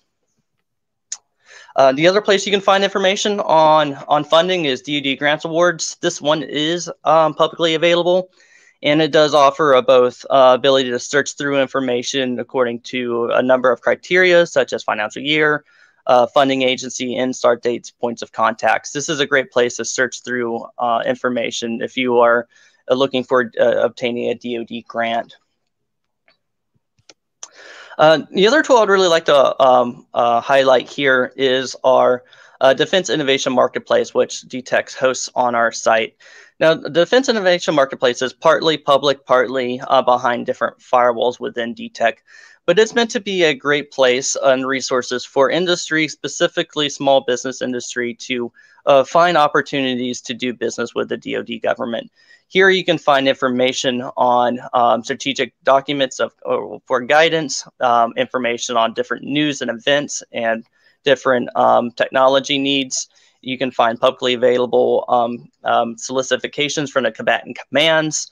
There's a lot here, and if you haven't had a chance, I do encourage you to come and just basically sort through on the different search engines and different portals that are available to really see if you can find information related to doing a business with industry. One tool that you can find within the Defense Innovation Marketplace that is linked to it is what we call the Innovators Information Repository, or IIR. This is our search engine for searching through all of the SBIRs and STTRs within the DoD. But going beyond just searching for these according to a different topic, it also includes a large amount of information about individual companies who have done research projects with the government previously. And with those companies, we have information according to a point of contact, what their capabilities are, and some of their previous contract information that they have done in the past. The other thing I like about this is it also shows you certain features such as location. You can search through and to see who's doing a certain research topic by state, and it can allow you to hopefully find collaborators that might be nearby you, but you were not otherwise familiar with. So this is a great tool, especially for small businesses, to really find those connections out there. Lastly, I'd like to just, again, talk briefly about the Information Analysis Centers. This is really our research arm of DTIC. And what they do is they are here to provide a quality contract methods to allow individuals to quickly get to the research that they need to conducted. They can also perform technical inquiries. They'll do a technical inquiry. You come up with a question, and they'll do a literary search for you up to 4 hours for free. If you want to go beyond the 4 hours to go even further and for literature searches, it's a relatively nominal cost. And we have 3 different IACs under our belt. Each one is devoted to a specific domain: cybersecurity, defense systems, and homeland defense. I should also mention that they do also host a number of events. They put on podcasts and different trainings. They put out state of the art field reports, which covers the information and does a complete evaluation of a certain field, where the technical information is evolving to, what's the current status, as well as other services that we can certainly go into further detail on. So overall, what I really want you to go away with is an understanding that DTIC is a central repository for technical information.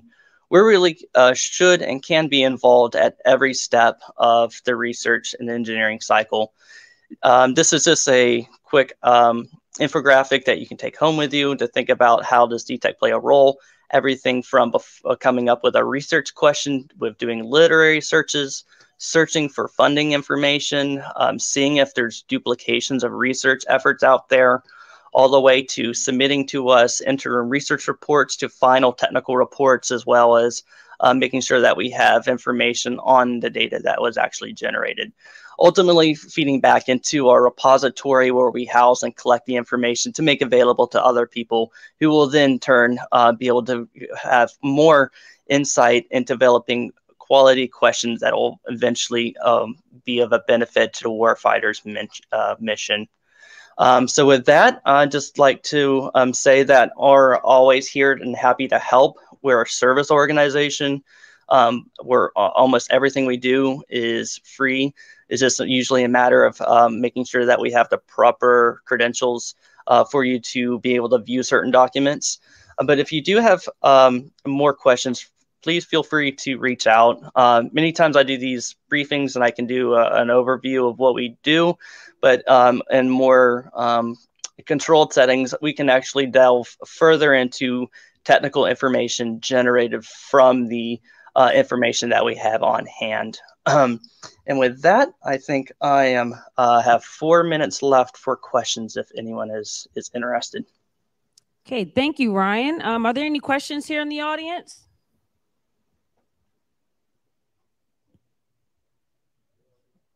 I'm scanning. Oh, got a question? Yep. I do have one. Is there a repository in DTIC for TTPs? I'm not actually very familiar with TTPs. Is there another term for those documents? Sorry, what did he say? What'd you say, Ryan?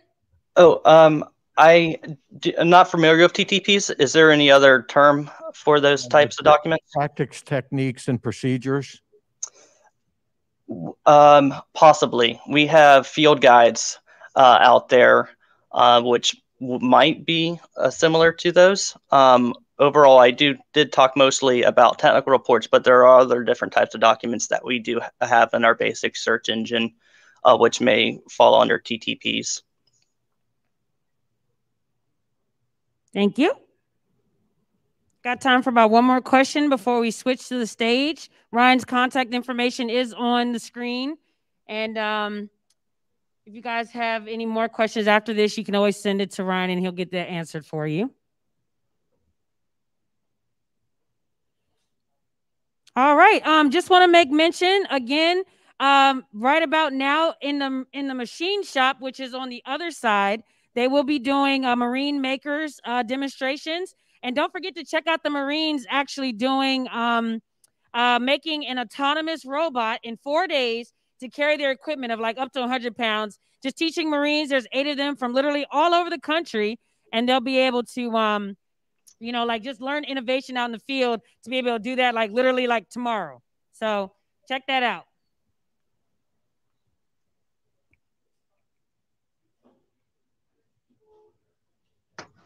All right, thank you.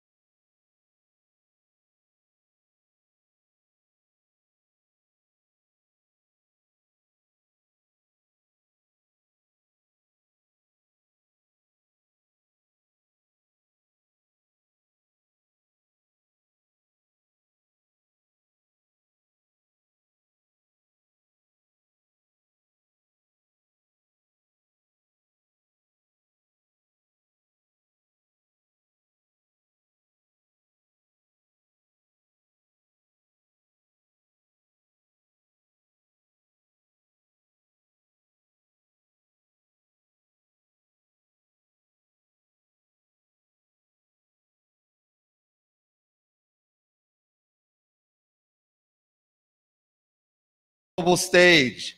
So we've got two great people to talk to us about the Aviation Alliance. Now we've got Cassie, who on the map here is from Orlando, Florida, which is our, what is that one called? That's the Central Florida Tech Bridge. And then we've got my dear friend, who I love so much, Rick Tarr, the King of Pias. I think I heard Ashley call you yesterday like the King of Pias. But there's other T2s here that can help you. So I just met the Orta from Keyport. Ty, I think is his name. I just met, so there's Ortas and T2s everywhere. So Don Workforce people, be sure to pull those folks aside and talk with them. So Southern Maryland, is that where your tech bridge is? And you're going to talk about the Aviation Alliance. I am so interested in what this is going to be. So folks, I'm going to turn you over to Cassie, and Rick is going to be her partner in crime. I'll put the microphone on this side. Cassie, it's all yours. Thanks. Good afternoon, everyone, and thank you so much for joining us. We are really excited to talk about the new TechBridge Aviation Alliance. Slide. So for those of you who may not be familiar with tech bridges in general, we'll kind of start with the basic. Tech bridges are a line of effort under Naval X. We are this integrated network that you see all the way across the map here, that we are going out helping the Navy be more innovative. We are partnering with industry, academia, doing great things to make the Navy better. So if we go to the next slide, so if the tech bridges are so great, why do we need an alliance? Well, there are certain rules that come with becoming a tech bridge. Not anybody within the Navy can be a tech bridge. You need to be aligned with the Warfare Center, a federal lab, because that allows you to then create these partnership agreements. So that's great. We have a lot of big brains in our organizations. The tech bridges have done amazing things so far, but we felt like, you know, we might be missing the voice of the warfighter. So with this alliance, we are now able to bring in organizations with a fleet concentration that can now leverage that tech bridge network, even though they previously were not qualified to be part of that network. So the next reason is to address the community-wide challenges. So these alliances are formed around similar mission sets. Oftentimes we're all dealing with the same pain points, and we're addressing them at the level that we can. So oftentimes we are kind of reinventing the wheel. We are solving the same problems over and over again. This alliance allows us to start working together. We can start addressing cross-cutting problems across our entire community, as well as have that communication. So if we know that somebody over here has figured out the answer to this problem, we can go implement that across the entire community, rather than, again, everybody creating the wheel over and over again. And the last reason why we should have an alliance within the TechBridge network is creating that ecosystem of innovation. Like I said, with the TechBridge network, we've kind of already got that mindset, but again, let's get that mindset into the warfighter. Let's start Navy-wide creating that culture of innovation. So with them now allowed to be part of the culture that we're building, we're furthering that. So if we go to the next slide. So now that we realize, hey, this is a great idea. So what does this thing look like? So first of all, you need to start with at least one established tech bridge. So like I mentioned before, that kind of gives you the keys to the kingdom, as far as now you can start writing partnership agreements, and it gives you access to the rest of that network. These established tech bridges, they have these existing relationships that you can start to leverage. There's no limitation on the number of tech bridges that can be part of an alliance. If you are in a related field, you can be part of an alliance. The next thing that you need is a naval organization with a fleet concentration. Again, bringing that voice of the warfighter to the alliance and to the tech bridge network. And the last thing that you'll need, just like the regular tech bridges, you'll need a PIA partner, someone that can kind of be that liaison within that that community and really get after some of those local initiatives. So like I mentioned previously, so now that you have all of your players in place, well, what is this around? Is this regional? No, it's about you have to have the same mission set. So we're going to go into our example here in a minute. So we have started an aviation alliance. So membership in that, everybody needs to be part of the aviation community. Doesn't matter where in the country, where in the world your unit may be located, you need to be part of the aviation community to be part of an aviation alliance. If we go to the next slide, I spoke about this a little bit, but just here are the roles. Everybody brings something to the table. Why does everybody have to be part of this? Like I had mentioned previously, the tech bridges, most of us have been around for a while, so they're kind of guiding things along. They can create those partnership agreements that are valuable to then the rest of the alliance. Again, that network. Rick knows people that I don't know, and I know people that Rick doesn't know. And those fleet concentrations doesn't know any of the people that we know. So it's widening our network. We're now able to, because we're doing so much with academia, industry, we may know a little bit more what's out there, and we can then get that to the warfighter faster, getting that feedback loop from them on what's actually important. I might think something is cool, but the folks using it day to day may tell me, you know what, I really don't need that. And that's part of what that Navy Aviation Alliance member brings in. They're bringing that perspective, that feedback, but then again, we're also hoping to start sourcing problems from them. What are the actual pain points? What do you care about? What's eating your lunch every day? As well as that unique perspective. We do have those conversations already with the tech bridges, but sometimes we're looking at these problems from the viewpoint of the warfare centers. Like we have these amazing scientists, engineers, really smart people, but they may bring a different perspective than the warfighter will. So we want to work together to have all of those perspectives to create a more holistic solution to some of these challenges that we're having. Our final player is that local alliance lead. So they are the ones that are kind of that liaison between the Navy organizations and that local community, dealing with academia, industry within their sphere of influence, and just empowering what's going on there in the local ecosystem. So now that we've talked about what is in general this formula that we've created for an alliance, let's talk a little bit about the Aviation Alliance.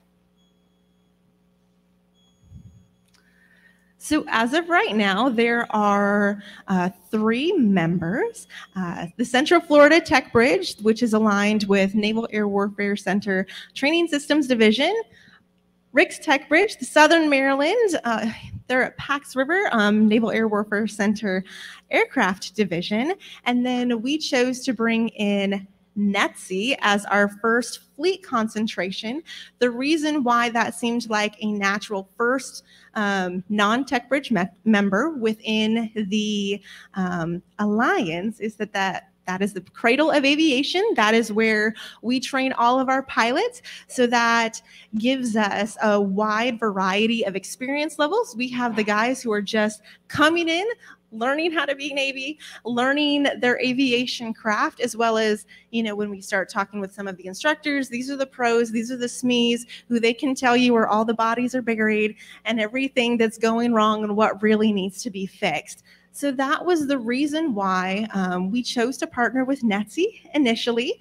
Now, we do see opportunity for growth within this.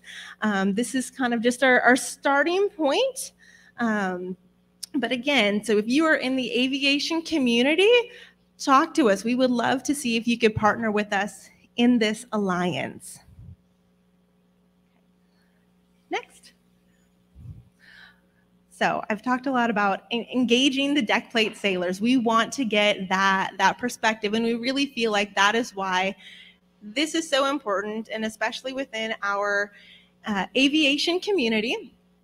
So we really want to start solving problems side by side rather than throwing things back and forth to the fence, because right now it's not that we never talk to the warfighter. Some of us, may phone a friend, hey, I'm working on this thing, what do you think about this?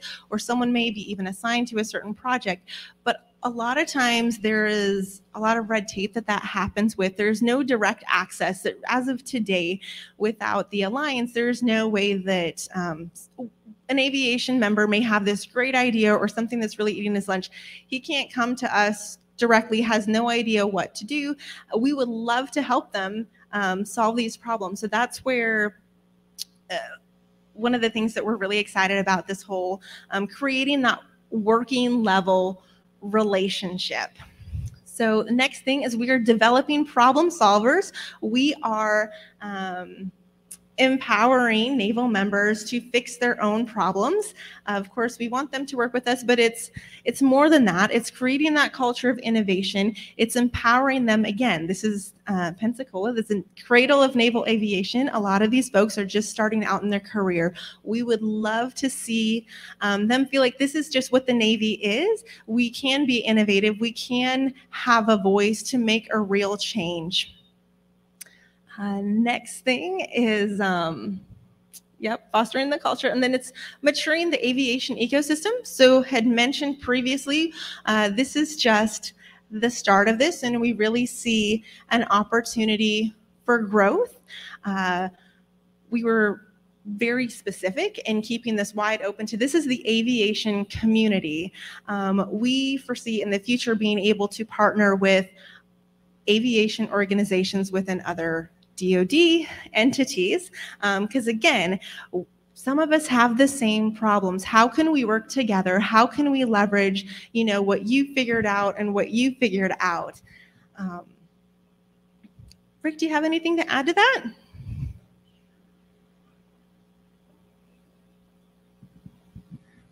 So as this model was maturing, we wanted to, as Cassie mentioned, take advantage of other ecosystems members. So we have the Army, also flies H-60s, similar problems.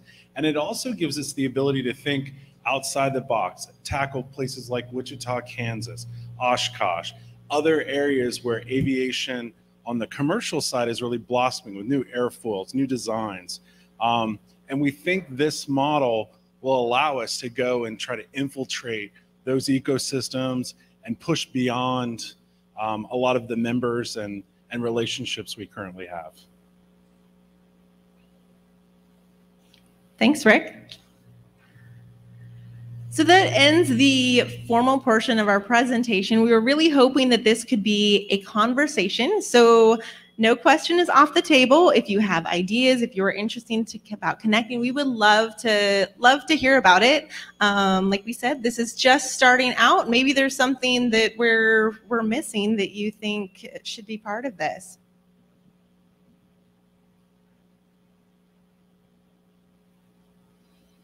Yeah, go for it.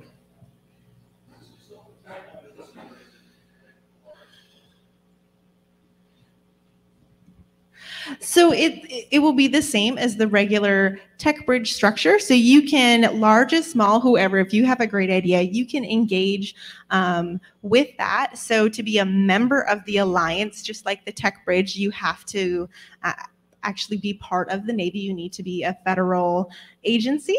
But yes, we would love to partner with anybody out there with great ideas.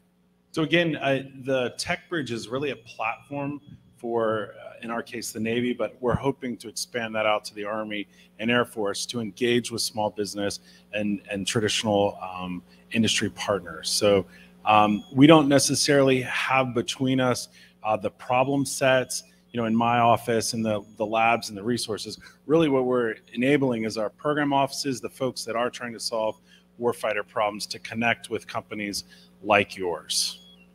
So in the sense that you're joining the ecosystem or participating on the platform, absolutely.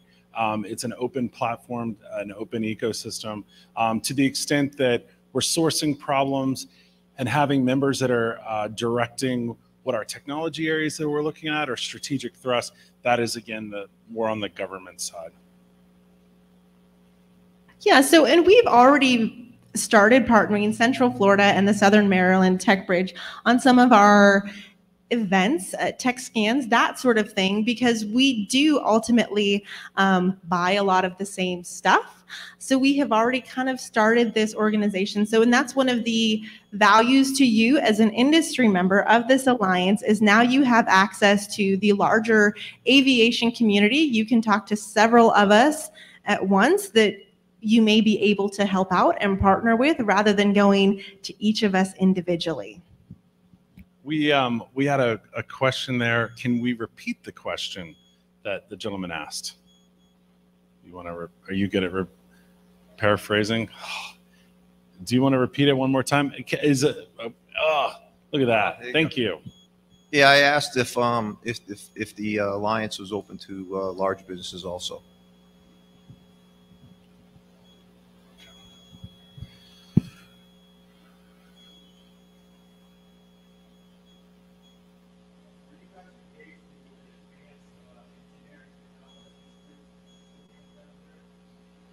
The question was, are we engaged with the Advanced Engineering Technology Consortium in Pensacola?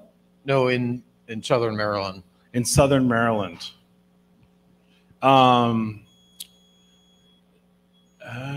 not sure I'm familiar with that. The Naval Aviation Systems Consortium? They focus on multi-int type systems down there. No, we can talk afterwards. I'd Okay. love to hear Thank more you. information. Sure.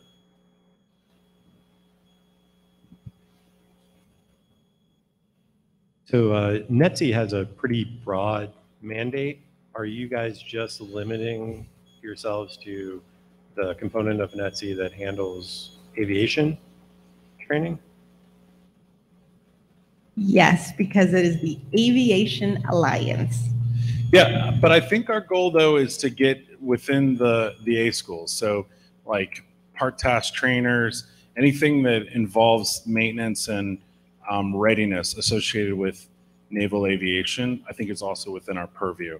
So it's not just the traditional flight school type efforts, but also into the schoolhouses. Okay. And can you talk about your relationship then to Sinatra in that sense, or? Do you want to take that one, or we can phone a friend? We're still working out the ecosystem down in Pensacola with the training command. So that was a quick and easy first step, but we're looking to build out the alliance. We're also looking potentially at the University of West Florida to be our local PIA partner, and then they would work with us to forge the other relationships with the other commands. Thank you.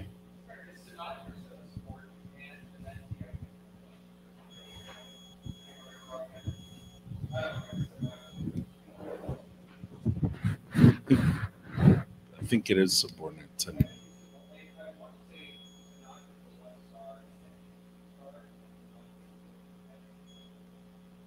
Yeah. And then the other one we just had discussions here was NetSAFA, and trying to find, they're looking at places to do aviation training for our alliance members, and having that also be part of this Tech Bridge Alliance, not to be confused with our alliance warfighting partners.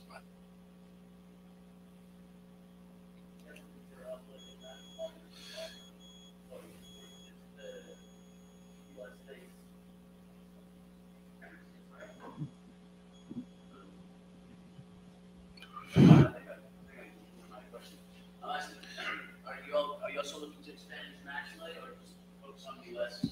for now? You know, work like NORAD, bonds. Sure. I think right now we're wow, this mic, Steve, is like a lot more sensitive. We are focused domestically, although again we had discussions with our NavAir FMS folks. And on the FMS side, we were exploring those type of relationships. But in terms of business relationships, I think it's all U.S. domestic right now. As in most of the Tech Bridge, the Southern Maryland Tech Bridge, again, I'm having that focus. There are other programs through ONR Global yeah, that engage with our international partners. Yeah. Yeah, and to that extent, the London Tech Bridge has been helpful to open up some of those companies in the UK, especially around unmanned. But yeah. Yeah, no, that was a great question. And like we had mentioned previously, this thing is new. Not saying that can't happen ever, but that we're starting locally first. Any other questions? Cool. I think we're good. Ling, are there any online? Nope. Okay. All right. Well, thank you, everyone. Is that it? Wait a minute. You guys are done? We're efficient. Did you learn everything about the Alliance? I think so. You guys are far enough apart from each other on the stage. Well, right? 6 feet. Over 6 feet. Huh? All right. Good. Well, we've got some time here to go live. So, did you talk about your tech bridge? You want to do that? You want to talk about your tech bridge? You've got 10 minutes of live time with a captivated audience. So why don't you talk a little bit about Orlando, because he gets a lot of play because he does all the PIAs. He's the best guy in the world. But why don't you go ahead and talk about the Orlando Tech Bridge, because you're the Echelon 4, and you always get stepped down by Big Brother S3. Yeah, absolutely. So I'll give you a teaser. So actually, if you come back tomorrow morning at 9:15, Diana Teal, the Central Florida Tech Bridge Director, she will be giving a speech telling you everything there is to know about Central Florida and within our ecosystem. So what we do is we do modeling, simulation, training, and human performance. It is a very unique ecosystem in that 4 of the 5 services are co-located there. Space Force is coming. So we have, for many years, done things in a very collaborative way. And I think that's maybe why this Aviation Alliance felt like a really natural fit for us when Rick brought up the idea, because we've seen a lot of success in the past when you start aligning yourself with partners who are in the same business space with you, have the same goals as you, rather than maybe, well, we say we're the same color uniform, so we should be co-located. So when we do a lot of work for Rick and NOC AD, so he's our parent command. So Rick, do you want to talk about how that all ties in? Sure, absolutely. So the Southern Maryland Tech Bridge is really the umbrella name of our industry outreach and engagement. So we have multiple partnership intermediaries that fall under the Tech Bridge. The Patuxent Partnership is one of our premier partners that helps us engage industry. We have industry days, outreach days, one-on-one engagements with our technical folks, as well as a series of panels throughout the year where they bring in warfighters to talk with industry about warfighting problems. So for more information, you can check out their website, thepatuxentpartnership.org. And then yesterday we heard from another one of our partnership intermediaries, Impacts, and Impacts assist NOC AD and NAVAIR with finding novel technologies and companies that can solve warfighter problems. They assist us with prize challenges, tech scans, and really a front door engagement element as well. You can check out their website at impacts.tech. They have a join our ecosystem. I'd recommend joining that ecosystem. So in general, what our Tech Bridge focuses on is anything aviation related. So everything from manned, unmanned, rotary, fixed wing, and all of the subsystems that you would expect. We've got a fairly vibrant OTA consortium as well that supports our efforts. The NAS, Naval Aviation Systems Consortium, at I think the website is nassolutions.org. And those 3 organizations together make up our Southern Maryland Tech Bridge and really our outreach to industry in non-traditional ways. Wow, so Rick, you have a lot of stuff going on there. It sounds like you and Cassie have put together a great venue for folks to connect with you. But some of the things that you've talked with me about how the tech bridges are important when we talk about industry and warfighter problems. one of the things you bring up to me often is that this is the first time the T2s, the tech transfer teams, have been really cohesive and collaborative together. Am I getting that right, or am I way off on that description? Sure. Yeah. No, I agree. I think the model for tech trend, now we're just riffing for the next 5 minutes. We're riffing, but I think it's important because, like, you didn't talk to Alan Yeager a lot, did you, before? Did you? I think the focus on tech transfer has been shifting. So if we were to go back 10 years, I think the Navy and really the Department of Defense focused tech transfer on spin out of technology out of federal labs. So as a federal lab, I've got scientists, engineers that are trying to solve warfighter problems. In the course of that work, they patent things. We patent innovations on their behalf. And so there is still a focus from our office on commercializing those innovations, trying to find industry partners that'll take those technologies to market. I'd say within the last 5 years, though, there has been a resurgence of the spin-in component. So tech transfer was always contemplated to be both a spin-out, so taking DoD technologies out to the marketplace, and then also taking commercial technologies into the DoD. So these are not technologies that the DoD is paying for. Don't think next-gen strike fighter, but think technologies that are already in the commercial market that could be used to solve warfighter problems. So that second part of the spin-in has really been an increasing focus, and really why things like this Naval Aviation Alliance have come around. We are scouring to find technologies to bring into DoD. Oh, Nino's got tons of questions. All right, you got a few minutes. What are the tech requirements what are the requirements to become a tech bridge? Exactly. Can you just line those out for me? Well, do you want to take that? I think that's a longer question than 3 minutes. Yeah, and sure. So it's a great question. So we're tech bridges that have been designated by Naval X. So Naval X really holds that criteria of what it takes to become a tech bridge. One of the key components though that Cassie mentioned was the federal lab component. So really these non-FAR-based agreements that we're doing to engage with industry, cooperative research and development agreements, partnership intermediary agreements are reserved for federal labs. So a big component is a connection to a federal lab.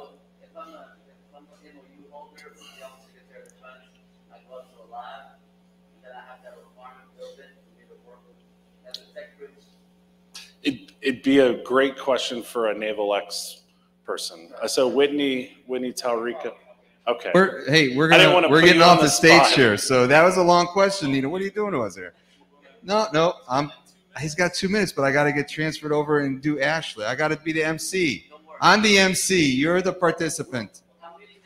This is what happens. This is why Rick and I get along so well. So Rick, Cassie, thank you very much.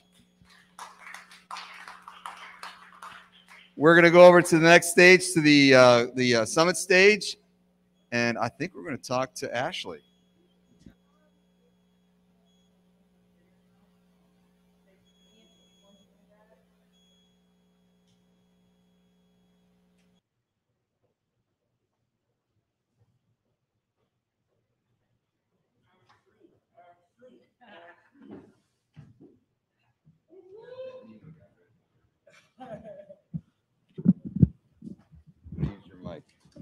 Is that your mic? But I'm gonna.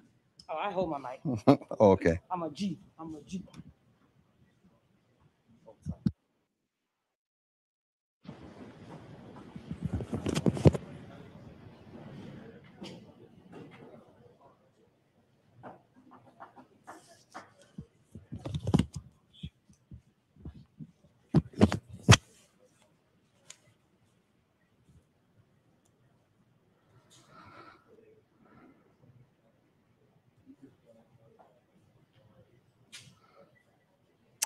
Welcome to the summit stage. So back here on the summit stage, and I have the pleasure of introducing one of my former workmates as an alumni to Naval X. It's Ashley, and Ashley is going to talk with you about diversity in the workplace. So I'm going to let Ashley get on with it because she can talk, and she's much more entertaining than I am, and she has a great experience in this. And I think we went through some stuff through COVID, just over the last year within the Department of Navy. We've had diversity inclusion memos and how to make this a better place, a better workplace for both sailors, Marines, and then the Don workforce. So without further ado, Ashley, thank you. Steve's like my other favorite co-MC person. And so appreciate you guys just giving me this platform to talk about this topic. And just for the people in the room, like looking around the room, this is always something that I see very often, like low attendance, like, oh, is it important? Does it matter? Well, hopefully you guys can like share with your coworkers and your employees, like why these things matter. So talking about diversity, equity, and inclusion in the workplace. Next slide. I want to tell you guys like a short story. So last year, I was able to do a TED Talk with DAU that talked about this very topic. It was right after the events of George Floyd happened, shocked the nation, right? And so when I was asked to do this TED Talk, a crazy thing, like I said, man, should I use this platform to talk about being like Black in the government and like my life and stuff? And I was a little scared and nervous. Then I said, well, you know what? I'm not going to do that because like that's probably so cliche. Then I thought I'm going to absolutely do it because I had the opportunity to, right? So during that, I shared about why diversity and inclusion was important, but my experience in the Pentagon. So I was here at Naval X, and I went to the Pentagon for the first time. If anybody has seen it, it looks like a museum in there, and I love museums. And so walking down the hallways, like my eyes were like lit up like a candy store, like my eyes like really, really big. And then I walked down some halls that had leadership on the walls, and it kind of looked like this picture down here, right? Predominantly Caucasian white males. And then I think there was like a sprinkle of, one or two others in like different branches. But I walked down the halls of the Commandant of the Marine Corps in the CNO's office, and I was with my coworker. We're having some conversations about why I recruit at historically Black colleges and universities, going to Black Engineer of the Year Award, Hispanic Society for Asian Scientists and Engineers, the Deaf University, like why those things were so important. And my coworker, there was an employee at Naval X, he's rotated out, said, why is something like Black Engineer of the Year Award conference like really important, like was generally interested, one of my Caucasian male coworkers. And I said, well, hey, when we walked down the halls of the CNO and the Commandant, did you see anybody that looked like me? He said, no. Then I said, well, hey, did you ever recognize that you never saw anybody look like me? He said, I never thought about it. The biggest thing was like, people who are not represented on those walls think about it and see this every time they walk into the room, every time they walk down the hallways. And this is something that's like expected, right? So if we go to the next slide. So I kind of shared my experience and stories. And on the next slide, I go into it like a little bit deeper. So like in my mind, like I see this workforce, I see these boardrooms and leaderships that have like people of different races, different sexualities, different ages. Like I see this in my head, like this room right here, right? And so you think about it, like why is this so important? Because representation does matter. And we know that the country, after the George Floyd incident happened, shocked the world, and everybody said, yeah, we got to do something. We realize and recognize that things are so different. So we want to like make these changes. We want to make the workforce and our boardrooms look like that. Next slide. And I'm going to get to why like that's so important. So in my TED Talk, I talked about this, and I'm going to talk to you again. So these are just like, you can Google this stuff all day. I don't have enough time to talk on all the different topics. And like, you literally could take like a week long of trainings and meetings and things, like a whole conference centered around different topics of diversity and inclusion, no matter where your companies are, where your organizations are in the DoD. And like, you could talk to it about a week, all day, every day, and you still wouldn't have enough, right? But looking at some of these statistics, I talked about keeping the competitive advantage against our foreign adversaries. America has one thing that no other country literally can have, which is we have a diversity pool that is like nowhere else in the world. people from every different country, every different race, all different ages. In the workforce, we have the largest gaps between our workforce, like living here in the United States of America. So when we talk about a lot of the technologies, we also can tap into the people, right? Literally a resource that no other country can match the United States in. And so, like, you know, looking at this, like gender, like these are like just, you know, you can just Google them. I did it, so you can do it too, right? You know, diversity, equity, and inclusion, that's that balance of having belonging, right?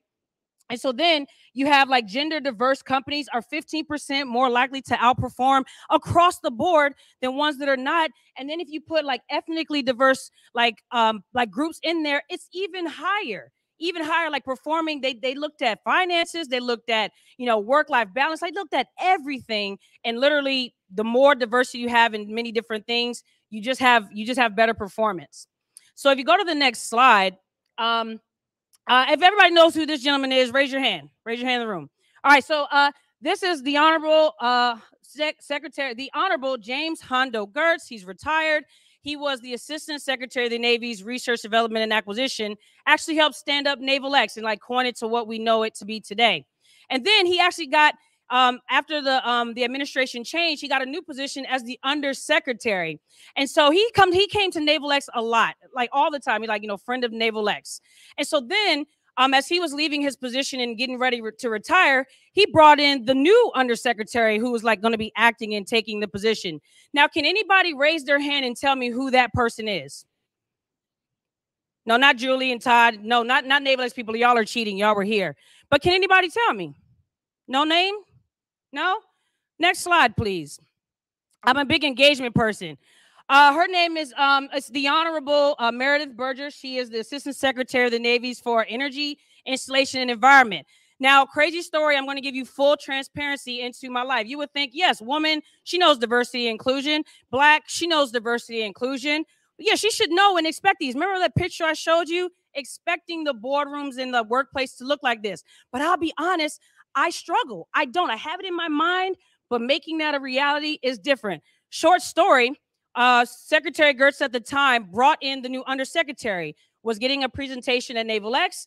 And so we're sitting here. This was maybe 2 weeks after she was appointed as acting. So I had no idea. She walks into the room and sits down, and I am literally sitting here waiting for some more people to walk through the door. So then Secretary Gertz said, hey, let's get started. I'm looking, I'm like, well, where's the Undersecretary? It was her. It was her. I had no idea, and I was expecting a man to come through the door, even as a woman who does things in diversity and inclusion, still expecting what we normally see, right? And so my mind was blown away. I'm asking, like, did you guys know this? I'm like asking some people, some of us knew, some of us didn't. But then afterwards, I walked up to her and I said, you know what? I'll be honest. I did this tech talk last year. I'm in this field of diversity and inclusion, and I still did not expect you to walk through the door. I said, hey, thank you for stepping up to the plate, for saying yes because you didn't have to. Representation matters. And I appreciate her for even like taking the leap, because that's a huge position to carry like the weight of. And so like even someone like me who is like heavy in this field, I said, oh my gosh, she started, and 2 weeks later, didn't even know who this was because I just wasn't aware, and then I wasn't expecting it. How many of us still expect the same things, but we know we're having these conversations about something different? Next slide, please. So I'm going to talk about this gentleman because he's actually my second level supervisor. One, because I'm leaving Naval X in 2 weeks, so I got to do a plug.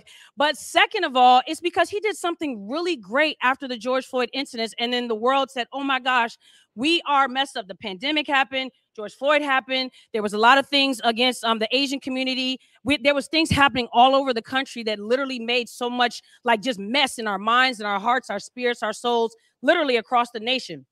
And so this is my supervisor, Mr. Johnny Delos. This is an old picture. I thought it was cool because he got to meet President Obama back in 2014. But what he did was every week, and still going to this day, every week on a Monday or Tuesday night in his free time, he allowed any employee in his division to come and talk about their feelings in a complete safe space. There were different races, different religions, different sexualities, different sexes, all on this call. Sometimes 20 to 30 to 40 people. Okay, maybe not 40. I think it was it was going up and down about like how many the attendants were, but like people were hurting, and we were talking about it maybe in our small communities, but never collectively as a group. And so people say, hey, why does this matter? It felt really good to hear from people who had former police backgrounds, didn't have that, former military backgrounds. Most of us are civilians, different religions, different races, all these things that I probably never would have, me as a person of color, may not have talked about it outside of my circle if this gentleman, Johnny Deloche, did not have that space to make it safe to talk about it at work. We did it off Zoom, of course, it was COVID, but we talked about it. And so now today, literally today at the same time, he's actually getting an award for the Distinguished 8 just for having this call, literally asking a coworker, can I use your Zoom? And then having these conversations week and week and week where we were able to talk about all these things. Okay. Next slide. So wanted to talk to you guys. So the main thing is, hey, we can have all these conversations all day. Well, what are you guys doing about it? One of the easiest things in the DC area, we have a large diversity pool. So now I'm also speaking to people that don't even have this pool. Carteret has 10 leadership focus areas that they're working on. Strategic planning, business, facilities, innovation, like, and some other things. And one of the 10 being diversity, equity, inclusion, meaning that leadership focus area means they have the top cover of the CEO. Our CEO is Captain Hutchison. Like saying, hey, this is important to me. He came on these calls, shared his life story, and say, hey, this is why it matters to me. I'm going to make this a priority, right? Even if we have this in this area, making it a priority was very important. And one of the things that the Honorable that's Hondo. I'm just gonna say Hondo. So used to that, right? Sue me later. But Hondo always talked about 4 different categories. The diversity of like who you know, about what you know. So he actually talked about in a room of Army people, like a room of Navy people, bringing in someone from the Army, right? Where you're from, and then your different life experiences, something along those lines, talking about how that impacts so much. And so one of the things that Carteret did was say, hey, guess what was the diversity inclusion team at first? It was 2 Black guys and it was 1 Hispanic woman. Kind of fits like the opposite of what we were talking about. But no, don't worry. They recognize it. We said, hey, we need to get some more voices in here. This is a huge topic where you could literally go down into the weeds in different places and try to, like, fix your commands. Everybody has different things. Everybody fix your companies, right? Everybody has different needs. So how do you tackle that? Well, first, you can't have just one person of one race or one sexuality or one person like in the job. It's not going to work.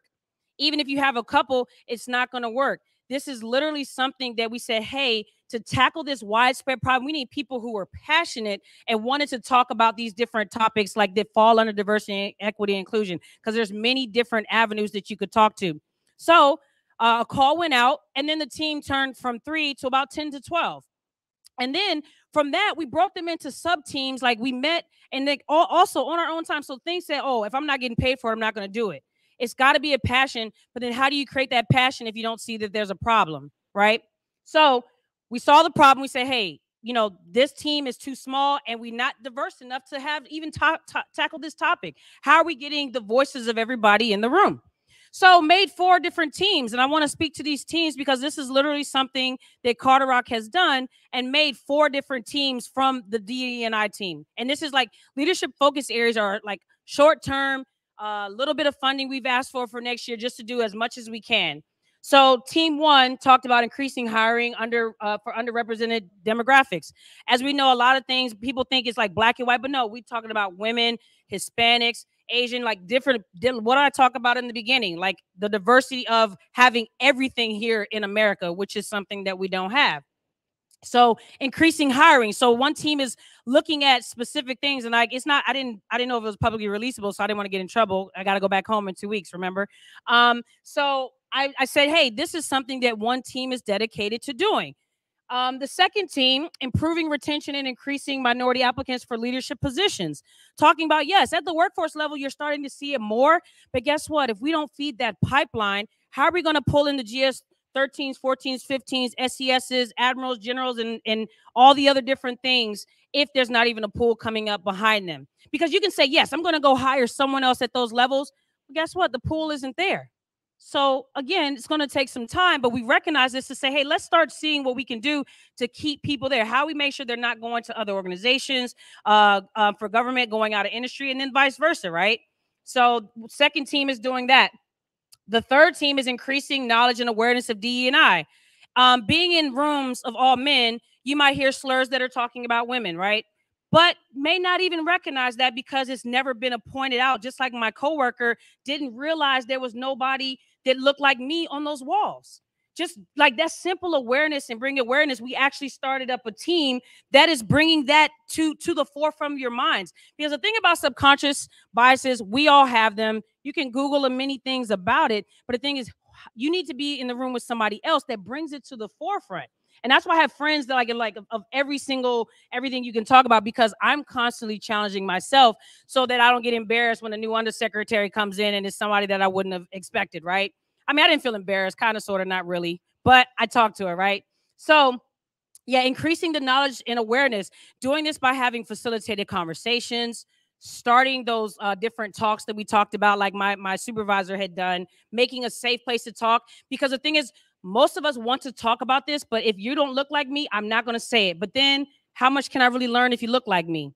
If you're from where I'm from, how much can I really learn? So bringing awareness, like looking at free trainings, like LinkedIn has a lot of them free for the government, and then or low cost things around that we can share.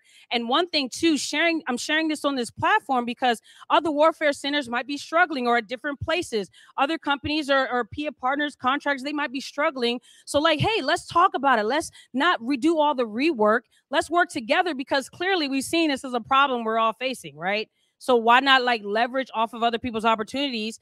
And one thing that's good, I started seeing for like, I'm helping out with this event, the Hispanic Heritage event. And then previously last month, the Women's History Month, all the warfare centers came together and leveraged, hey, we're not going to have this speaker and you pay and you do this, you do this. Hey, bringing it all together. And the Women's Heritage Month was a phenomenal program because 10 warfare centers came together. The one that's coming up, you might have leads from one, but it's all 10 warfare centers coming together, right? So like doing stuff like this. And the last one, developing an inclusive competencies and skills. Like one thing we know about training is that when it's mandatory, how do you guys feel about mandatory trainings? Oh, I got to check a box. I have to do my due diligence. I have to be able to get a good, demo at the end of the year for those in the ACT demo system. I have to get a good demo. So if I don't take my training, I'm not gonna get my points, right? Well, the thing is, like, we have to create this passion in ourselves, but like knowing and recognizing in the room, hey, that was a little racist. You said that. Hey, that was a little sexist. You said that. Like saying those things in the rooms with people around you brings that awareness that people sometimes don't even recognize that we have. And like I said, everyone is affected by this, no matter what your race is, no matter what your struggle is, or the privileges. You know, we talk about those things. Everybody deals with this. And so it is important to help others recognize, especially your friends, like, hey, you know what? That's not okay. Look, that is not okay. You shouldn't have said that. You shouldn't have did that. Like, how would that feel if this was your XYZ son, brother, sister, mother, father, husband, wife, right? Those different things actually make a difference.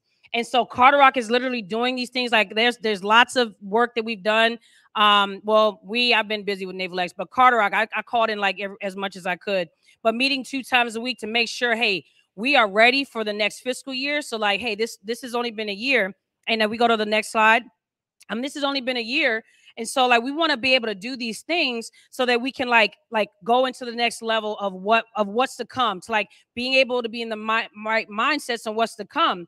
And so one thing I want to show is the charge for everybody here. So I come and there's a charge to literally each and every one of us. And it's not just like, I'll do it when I can, like, no, a daily thing to keep in your forefront is that everyone plays a role in this. It's not just a leadership responsibility and responsibility. It's not for leadership. And it's not just the bottom. It's top, bottom, and everywhere in between to make this thing happen, to make this realistic, to make something look like this literally reality, and then being in the right mindset to accept when it happens so it doesn't feel weird. I made a joke one time. If I walked into a Fortune 100 company and the boardroom was all Black women, I would think I'm in the wrong place. I'll be honest. That's kind of weird. I'm like, is this right?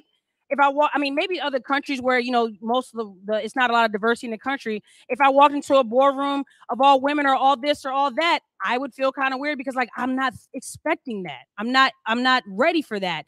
I want it to happen, but I'm not ready for it to happen. But I know it's my responsibility to keep on like doing my due diligence and part about that.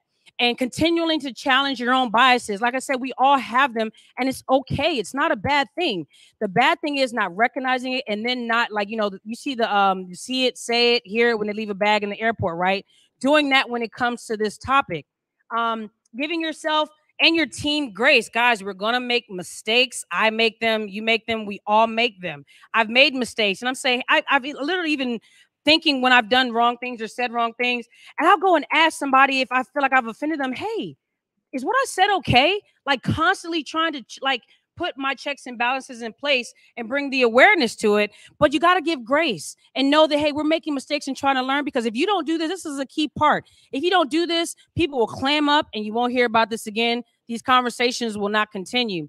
And then also realize that this takes time and to be patient. Just talking about the struggle of African Americans, slavery was for 400 years. We don't like to say that word. I'm going to say it. It was for 400 years. You're not going to undo it in a year.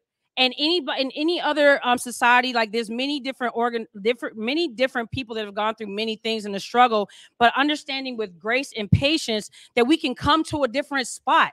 And we have to realize that it does take time. People say, oh, I want this to happen now. Like some people so passionate, so angry. Slow your roll. It's going to take some time, because this did not get like this overnight. It's not going to be able to be fixed overnight. And so, like, you know, just wanted to give you guys some tidbits and things, and we can go to the next slide. If you guys want to reach out to me on LinkedIn, like I didn't put Naval X or Carterac on here because I didn't go through the publicly releasable. I do things at the last minute. Sorry, guys. But if you guys have questions, you can reach out to me, and pending my PAO at Carterac's approval, I'd love to share with other like warfare centers or military syscoms like what we're doing, and then like see what we can do after that. Because like, hey guys, we don't want all the rework to happen, but people have to start making those changes. But it takes everybody in this room and then on the virtual audience, and then you can impact things much more exponentially if you say, hey, yep, I got a part to play. That's it. So I'm not an expert. So if you have questions, I have no problem saying I don't know everything. But if you guys have questions, you know, let me know. Oh, yeah. Oh, sorry.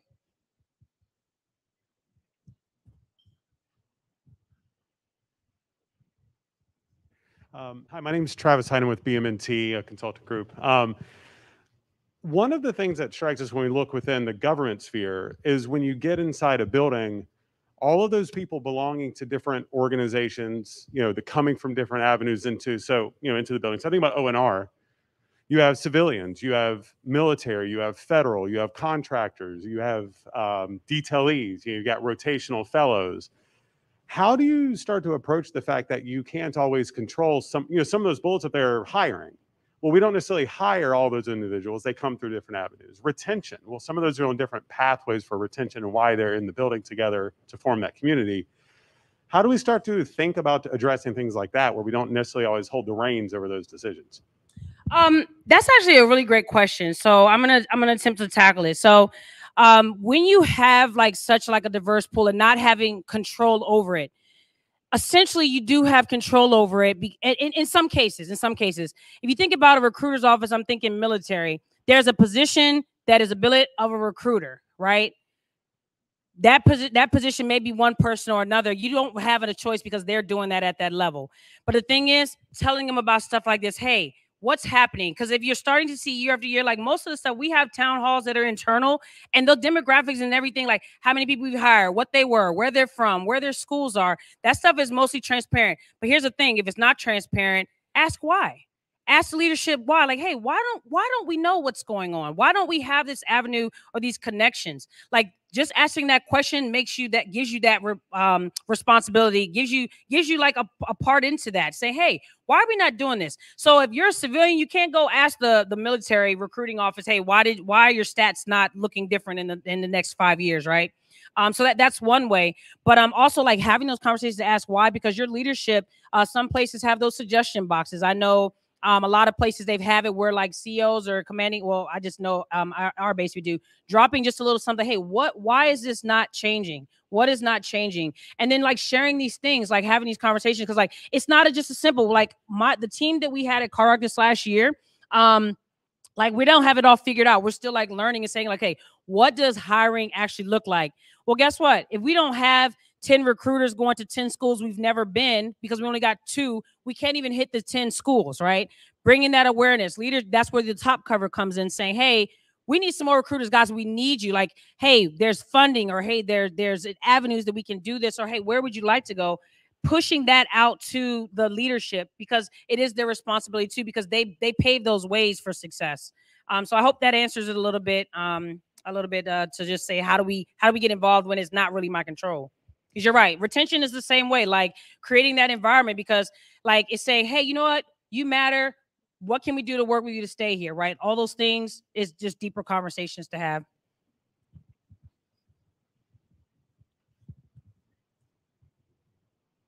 Got a slide up there that referenced organizations that were gender diverse and diverse in general perform better than. Was there any data that you or definitions that stated what gender diversity is? Like, is there a threshold, or was there some discrete definition of what that means? Yeah, so actually that's I didn't have a slide on there, but I actually like had that in another presentation I did was over 30% minimum. If you think about it, what is the country is like around that 30 to 40 to 50%. And I think there was a Time magazine put this out in the year 2050, what America would look like, right? Everybody, you know, everything's all mixed. Like, you know, I think I looked at those pictures, I could not guess who was what, just like off break, just like from general just analysis.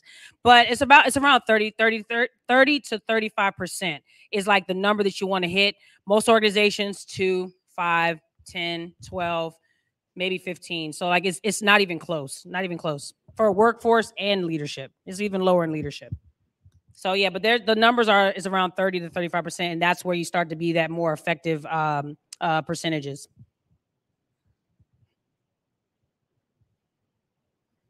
Okay, well, yep. If you guys don't have any more questions, I'm here for the rest of the week. Find me, stop me, ask them.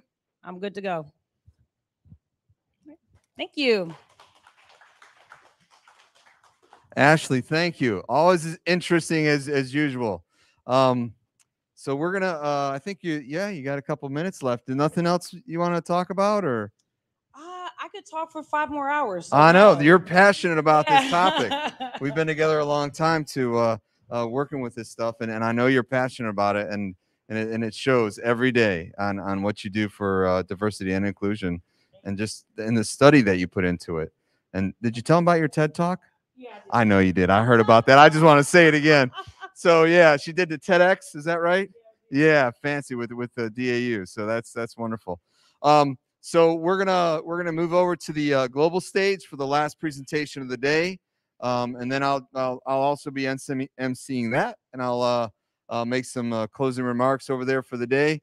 And there's a nice thing about air conditioning and what we're going to do on this stage at the end of the day. So be sure to stick around for that. Ashley, again, thank you very much.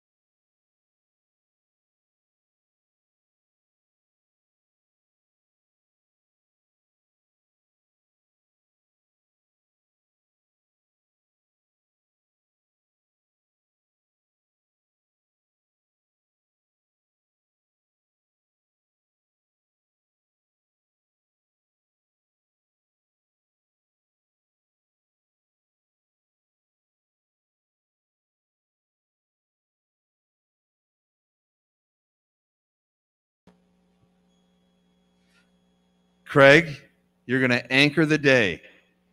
Day 2 of the 3rd Annual Agility Summit with an exciting brief. And I say exciting. Here's why I say exciting. He's going to unmanned campaign plan. So Craig's going to talk with us about everything unmanned in the campaign plan. And I know this is a big part of what we're doing within the Department of the Navy today. And there's a lot of effort behind this.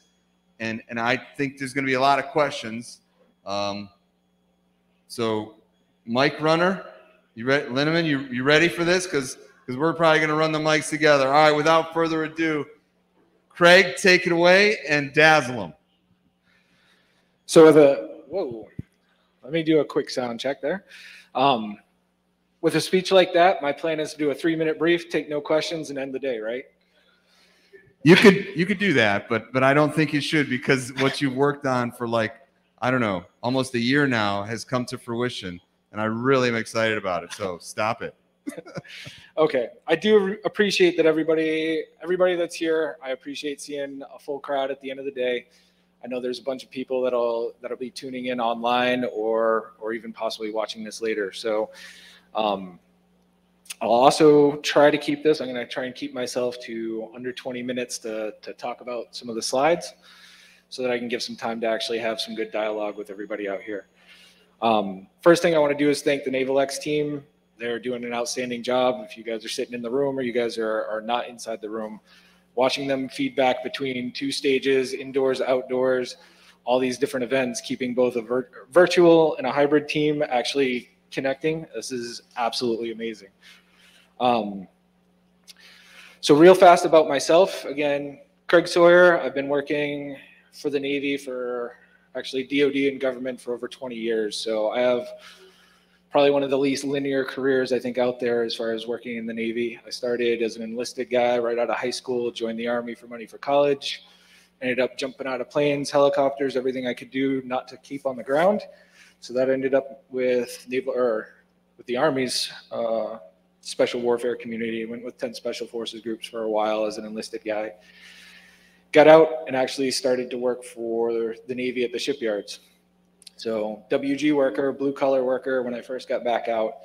In the last 20 years, I've worked, again, everything from the WG to the GS pay scales. I've been combat systems engineer on nuclear subs, Project Soup, out to San Diego to support eye level, joined NAVSEA's executive fellowship a few years back, started to play in the unmanned space pretty heavily then. So PMS 406, the Warfare Centers, ONR, went to Indo-PACOM as a science advisor tour for a short stick, then kind of came back again to kind of wrap that whole understanding of everything that's going on in the space. How do you connect all these capabilities? How do you connect all this stuff?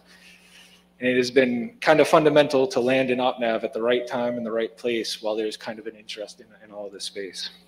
So, disclaimer that I'm going to put out here, if there's something that I say that seems negative, I have nothing against any programs, people, the organization. I am optimistically frustrated with where we are in the Navy today. I think we can do better.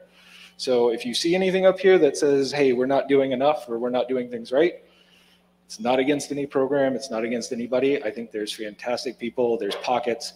This is speaking to high-level general places. Are we where we need to be? Okay, so kind of go back on a centering concept for this. This is not the first time anybody has tried to say, hey, maybe we ought to do something about innovation. Maybe we ought to get a team together, try and do something different. Fundamentally, the way I look at this, though, is the Navy for unmanned systems has, in several stages, several years, over actually a couple decades, gone back and forth between the first 2 models.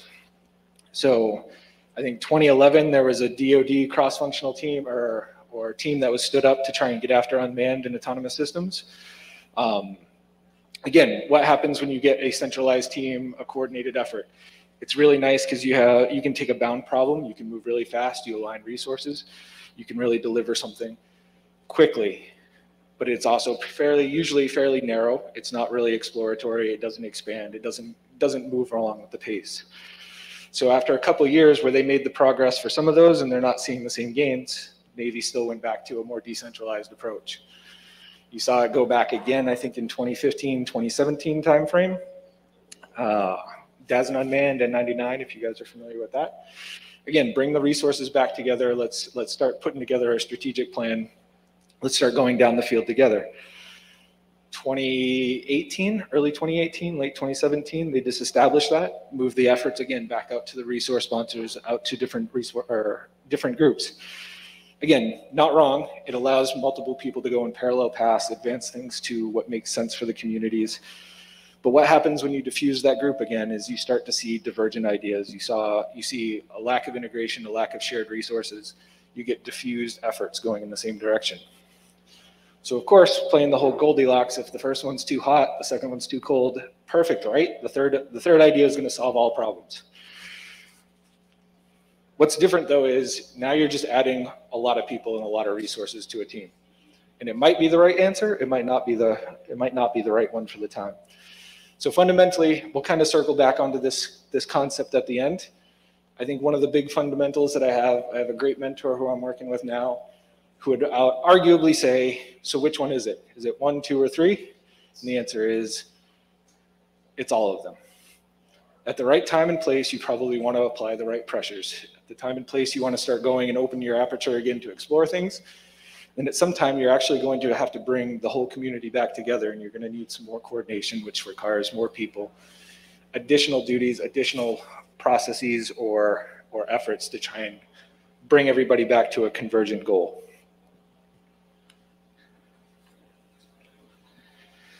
So on some of these early slides, I'll go pretty quick. You should see this if you guys are familiar. The Unmanned Campaign Framework was published, I think, March 16th. Conveniently right ahead of, I think, Haas testimony the day after. So we were driving on this for a while again. The Navy was, if you go back a year ago, the Navy's budget, I think in 22, or would be the 22 budget, but so 2 years ago in 2019, a lot of the unmanned assets faced a lot of scrutiny on the Hill. The CNO at the time was actually got some pretty direct questions, some very hard questions, where it was, hey, we don't see all your systems going in the same place. I see some of your air domains going fast and is going on the remote controlled operations. I see some of your undersea domain is going on autonomous and AI based. What is the plan? How are you sharing resources? How are you getting to your goals? And then challenging the best question, from Congress is, how does that actually interact with Army, Air Force? How is it that this should not be the Navy going alone, and it shouldn't be the Navy going in 3 different directions? So as we were looking into this, we started again, what's the foundational principles? Where is the Navy trying to get to? Why is unmanned one of those spaces? We keep going after the idea and the concept of distributed maritime operations. Again, I won't spend the whole time going into this. I think we can all say that there are efforts being made towards this, but I think the big message right now from CNO, VCNO, and others is the progress we're making sufficient and urgent enough?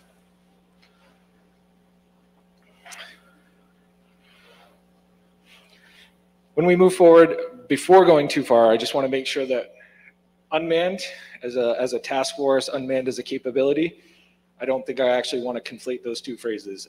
We do not see inside the task force, inside some of the groups, unmanned is not seen as a capability unto itself.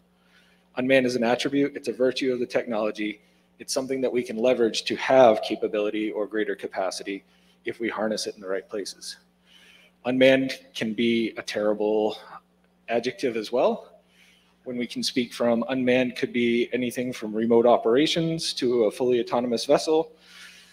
It loses a lot of its context when we're starting to talk to Congress without being able to have an actual articulate conversation. What is actually unmanned about the vessel? What is actually autonomous? Is the weapon system making a decision of targets? No, it's probably a human right now. Things of those natures complicate that picture. It complicates our stakeholder involvement.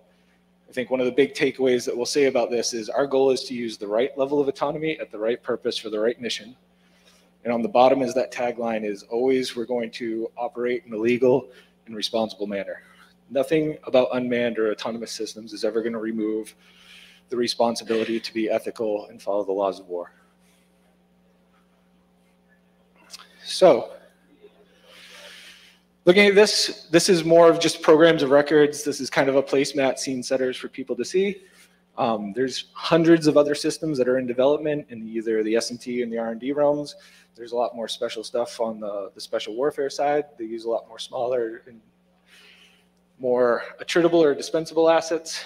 This was kind of a caging of what's the major programs of record and where are things at today. Again, things that you'll see, the air domain, fairly permissive environments going after remote control operations. You have those line of sights in the long ranges. The undersea domain, or most of their maturity comes back down here on the lower side on the smaller assets, where the autonomy can actually meet those demands. It doesn't need to be super brilliant. It just needs to be able to mow a minefield. It needs to be able to do its patterns. It needs to be able to do its things. Some of them don't even have obstacle avoidance on them. They will just hit the mountain. They'll keep trying to plug along until they break free and keep moving. Why? Because you're not hurting anything when something's that small. The other thing to keep in note, I mean, we have been operating the glider fleet for SINMOC and oceanography for decades. There's, I think at any given time, there's a couple hundred assets around the globe being picked up by other fishing boats, dropped in new Gulf streams, new waters. The Navy has not been doing unmanned just for the last 5 years. It has been going on for decades.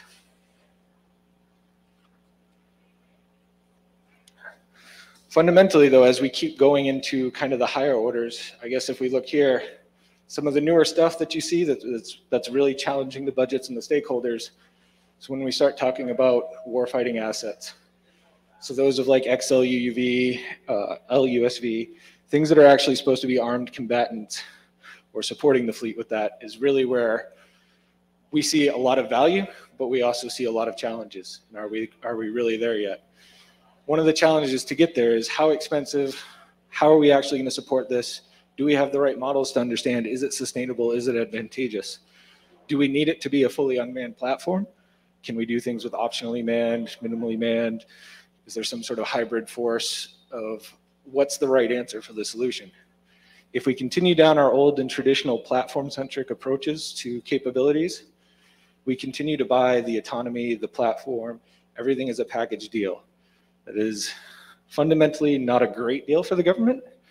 We don't want to actually have to spend the next time we want to compete something. If we already have a mine-laying asset that can navigate fishing fleets, avoid obstacles, get to where it needs to go, and operate a payload, I don't want to actually compete that when that vessel is no longer valid, or I want to upgrade the vessel.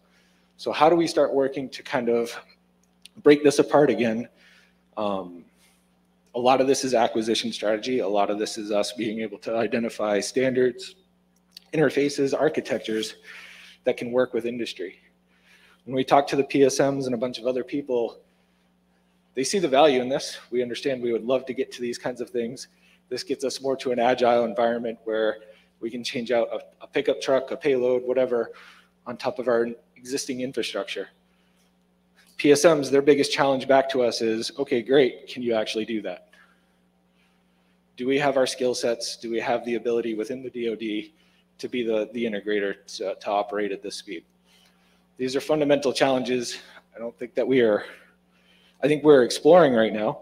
I know efforts, again, with the campaign plan. We have everything from N1, NPS, the Navy War College, talking about rates, ranks, education programs, engineering programs. Do we have anything right to actually be able to move towards that environment where we can move to the more, I guess, capability-centric approach there is really what we're trying to find. What are the barriers to get to that?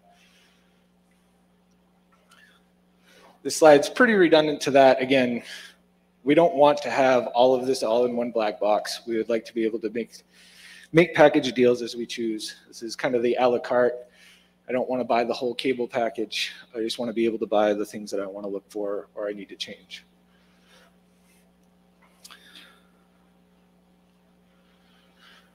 All right. So when we were doing this, again, this comes right back from the original framework that we established a while back.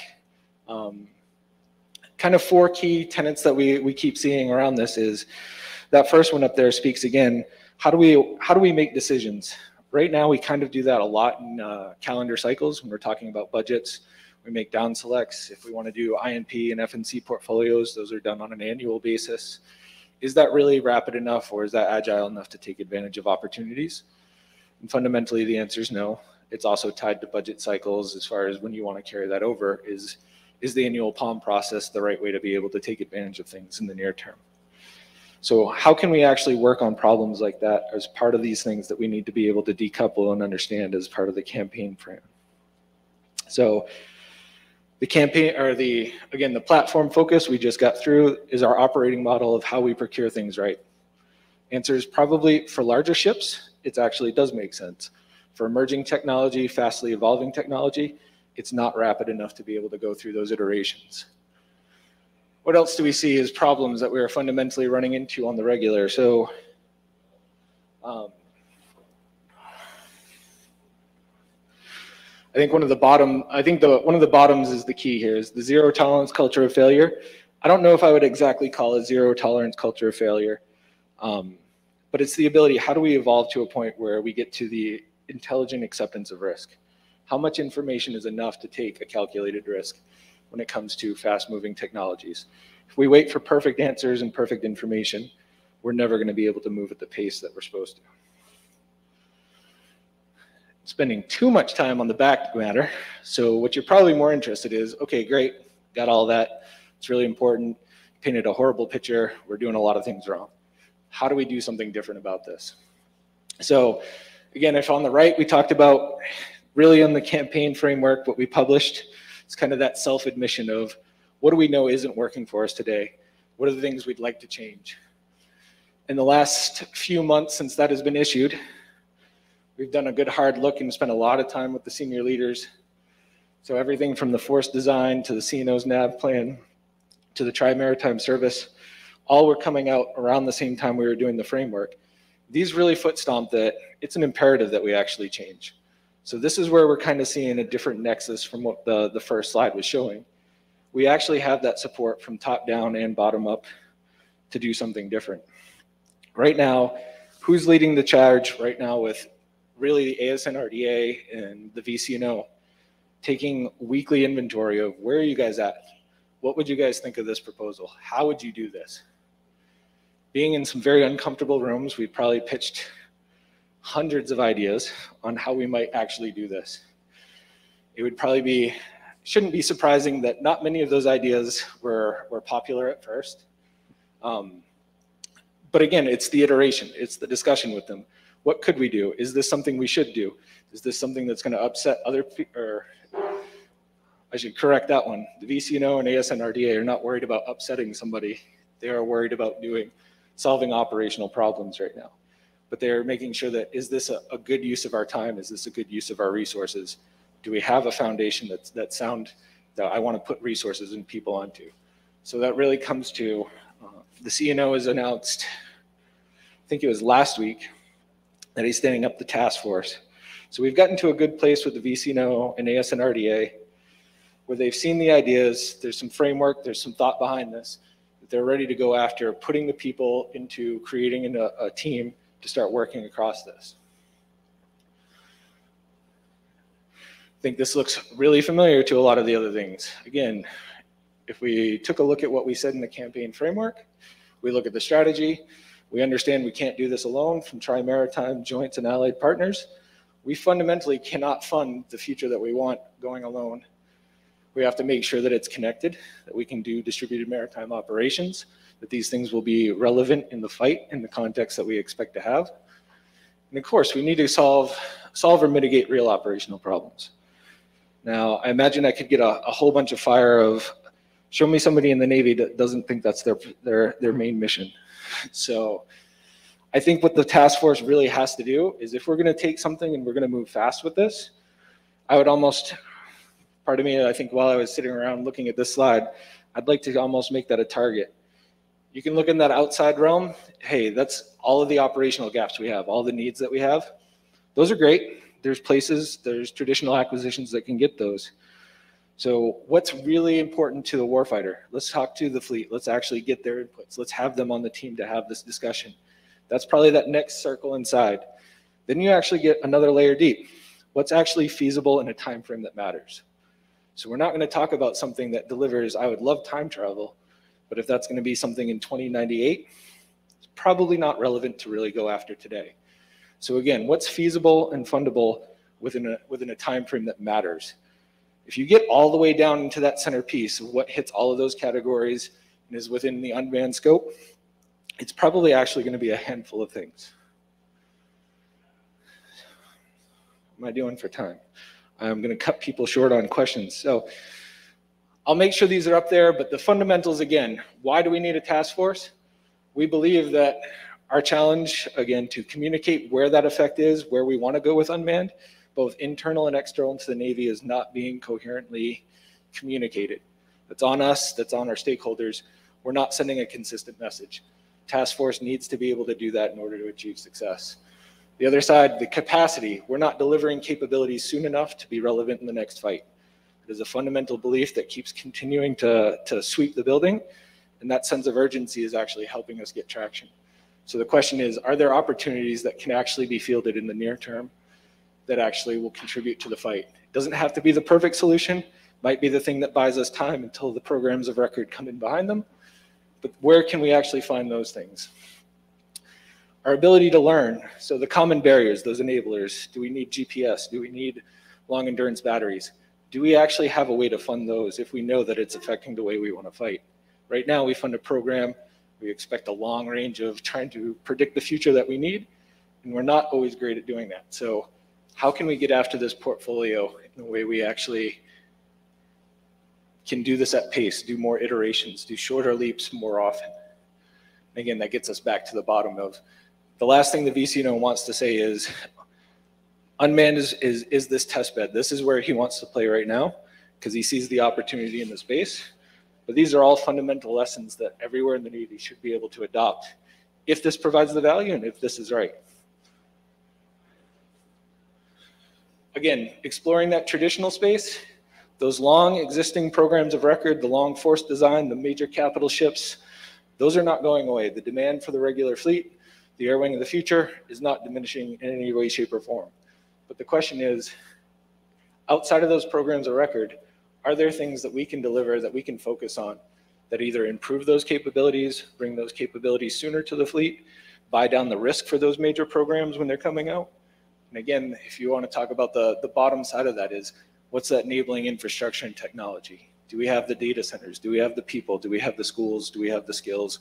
Do we actually have the ability to adopt these things at pace if we do find the ways and the right things to deliver? Super fast slide. If you laid out all the normal decision process and the way you could actually do this, this is a long, long process from the time somebody comes up with an idea, talks to a fleet, gets somebody else, gets it to a resource requirement, gets it in the POM, gets to an acquisition strategy, gets to delivery. That's years and years down the road.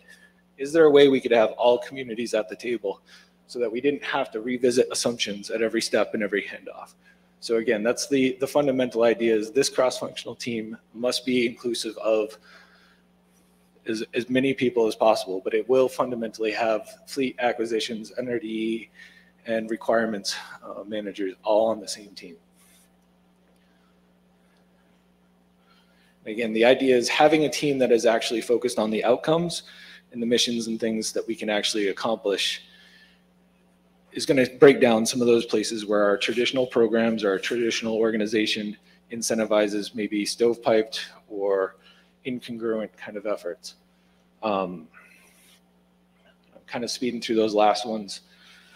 Before I turn it over to questions, that was possibly a horrible introduction, but what I wanted to say is right now, it's been really encouraging from the last year of trying to get the understanding of what we ought to be doing and seeing the VCNO and ASN on a weekly basis, sitting there and staring across the table. What are you doing for me today?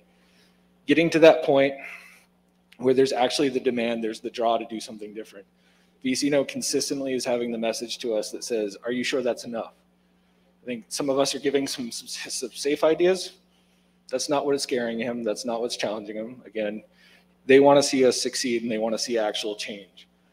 The other thing to take away from this, again, everyone's involved in this, even if you're on a core part of the team. The core team is actually just to communicate with everybody that's doing great work, finding the right things, discovering the right things, and making sure there's a champion through that whole process continuously, not tied to a calendar or a time frame. So in the last couple of months, though, is I think what's different, getting to the point of trying to announce the task force, when it's going to be public, when we're actually going to have the operating model, when we're going to have a construct that everybody slaps the table on, I think is coming near. The last few meetings particularly have been really interesting, as you're starting to see everybody is nodding their heads as opposed to the naysayers, people crossing their arms. That part is not happening anymore. Everybody is agreeing. Everybody's actually starting to get excited. And it's kind of funny when you watch a bunch of 3 and 4 stars sit around a table and actually smile and get along. Doesn't happen often in my career. So I completely overshot the time, but I will still take questions as long as people want to. The couple things that I'm going to say help me dodge of getting in any sort of trouble. The campaign has not been publicly announced, or the fact that we are standing up a task force to operationalize the campaign and get after Unmanned is public. What the physical makeup of the team hasn't been fully decided, how it's resourced. In some of the operations, I will tell you there's a lot more teeth behind the 150 ideas the leadership team did not accept. So there is ideas on how we're going to do this. So help me, I guess, stay away from some of those tricky questions where I'm going to get out in front of ASN or VCNO. But I'm happy to talk about the philosophies, why we think this is right, how we think this could actually change, how many iterations, what timeframes. I'm happy to do those questions.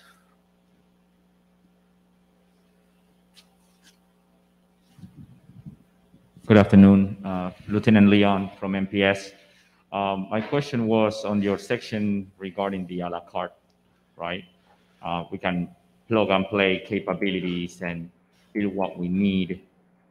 Out of all of that, what do you believe that is the part that should be the Navy or the DoD should help to those programs, right? Because you also have, Boeing and, all these other, players in this game that need to, be able to make money, for lack of a better term. But where's the part that you see, okay, this is what we need to control, for us to control in order to create these, non-stop stovepipe solutions? So I'm going to give you a very non-committal, probably op-nav type answer. I'm not sure we know. I think we have our assumptions of what we think we ought to own, what would allow us to move fast. Again, I can point to areas where I think the process that we're working on and having the team is to be able to quantify that type of statement. Things that we already know, again, things like LUSV, MUSV, those CONOPS of vessels that are going to go out and be an autonomous system without human interface for months on end. I don't see a commercial company solving that problem without a specific DoD investment. Do I say that that has to be done inside the DoD? No, but who else is, I mean, if you look at the autonomous shipping ships and the idea of the shipping industry, they still look for point-to-point solutions. Somebody will do the maintenance when it hits the next port. They're trying to minimize distance between 2 points so that they are out there for a short time. The Navy is the first group that says, you know what, I would love something that goes out and does donuts in the ocean for 30 days, 90 days. Nobody else is looking for that high level of resiliency, the redundancy of systems. So how are we going to actually challenge industry to get to that point? Or is that something the Navy fundamentally owns? I think those challenges, we're getting real close on having the data that says, when is that technology going to meet the Navy's need? And if it's not, again, that's the triggering point that we have. So I think there's some of you that have seen some of the other analysis that we've been trying to do on the inside, but that is fundamentally getting the time frame and hitting the right stride of, if we were to leave industry alone in this sector, when is it going to deliver? And if it's at a time frame that we're willing to accept, we'll let them drive the R&D dollars. But I think one of those fundamental things, we can look right now at LUSV. The HM&E reliability for a system to last that long without human interface is something that we have to take care of. Congress has actually directed we take care of that.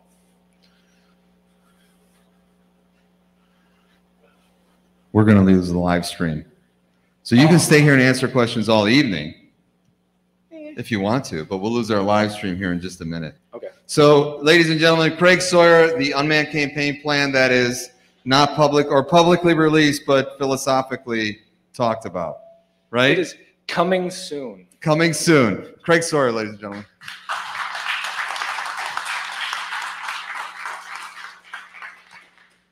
Craig, thanks.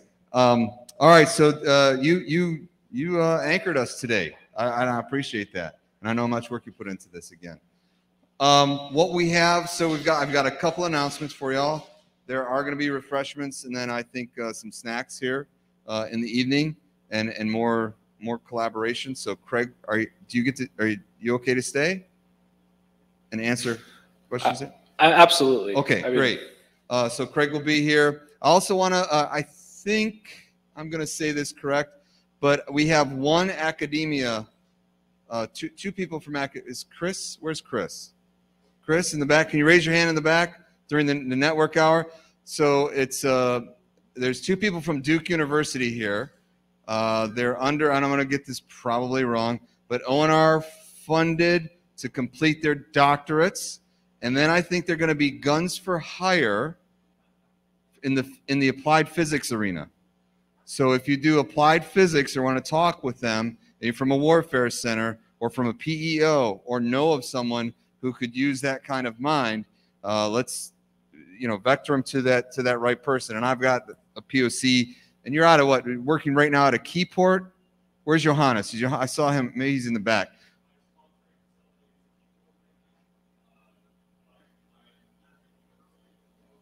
Keep at Keyport, but have brains willing to travel.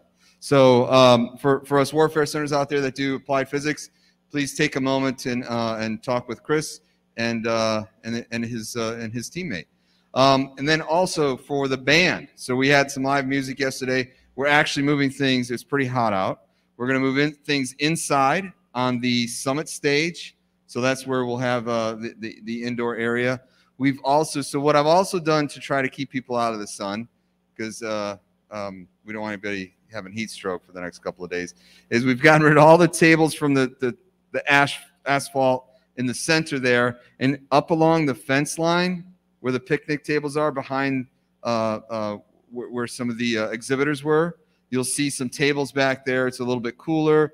Go back into that area and it's cooler. And then there's tables under the canopies as well.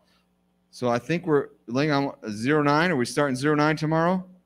So 09 back here. I'm sure I'll be emceeing something and saying something provocative and pejorative as I usually do with my foot in my mouth. All right, thanks everybody. I really appreciate your time and coming to the summit, and I hope you have a great evening, and then we'll see you tomorrow. Thank you very much.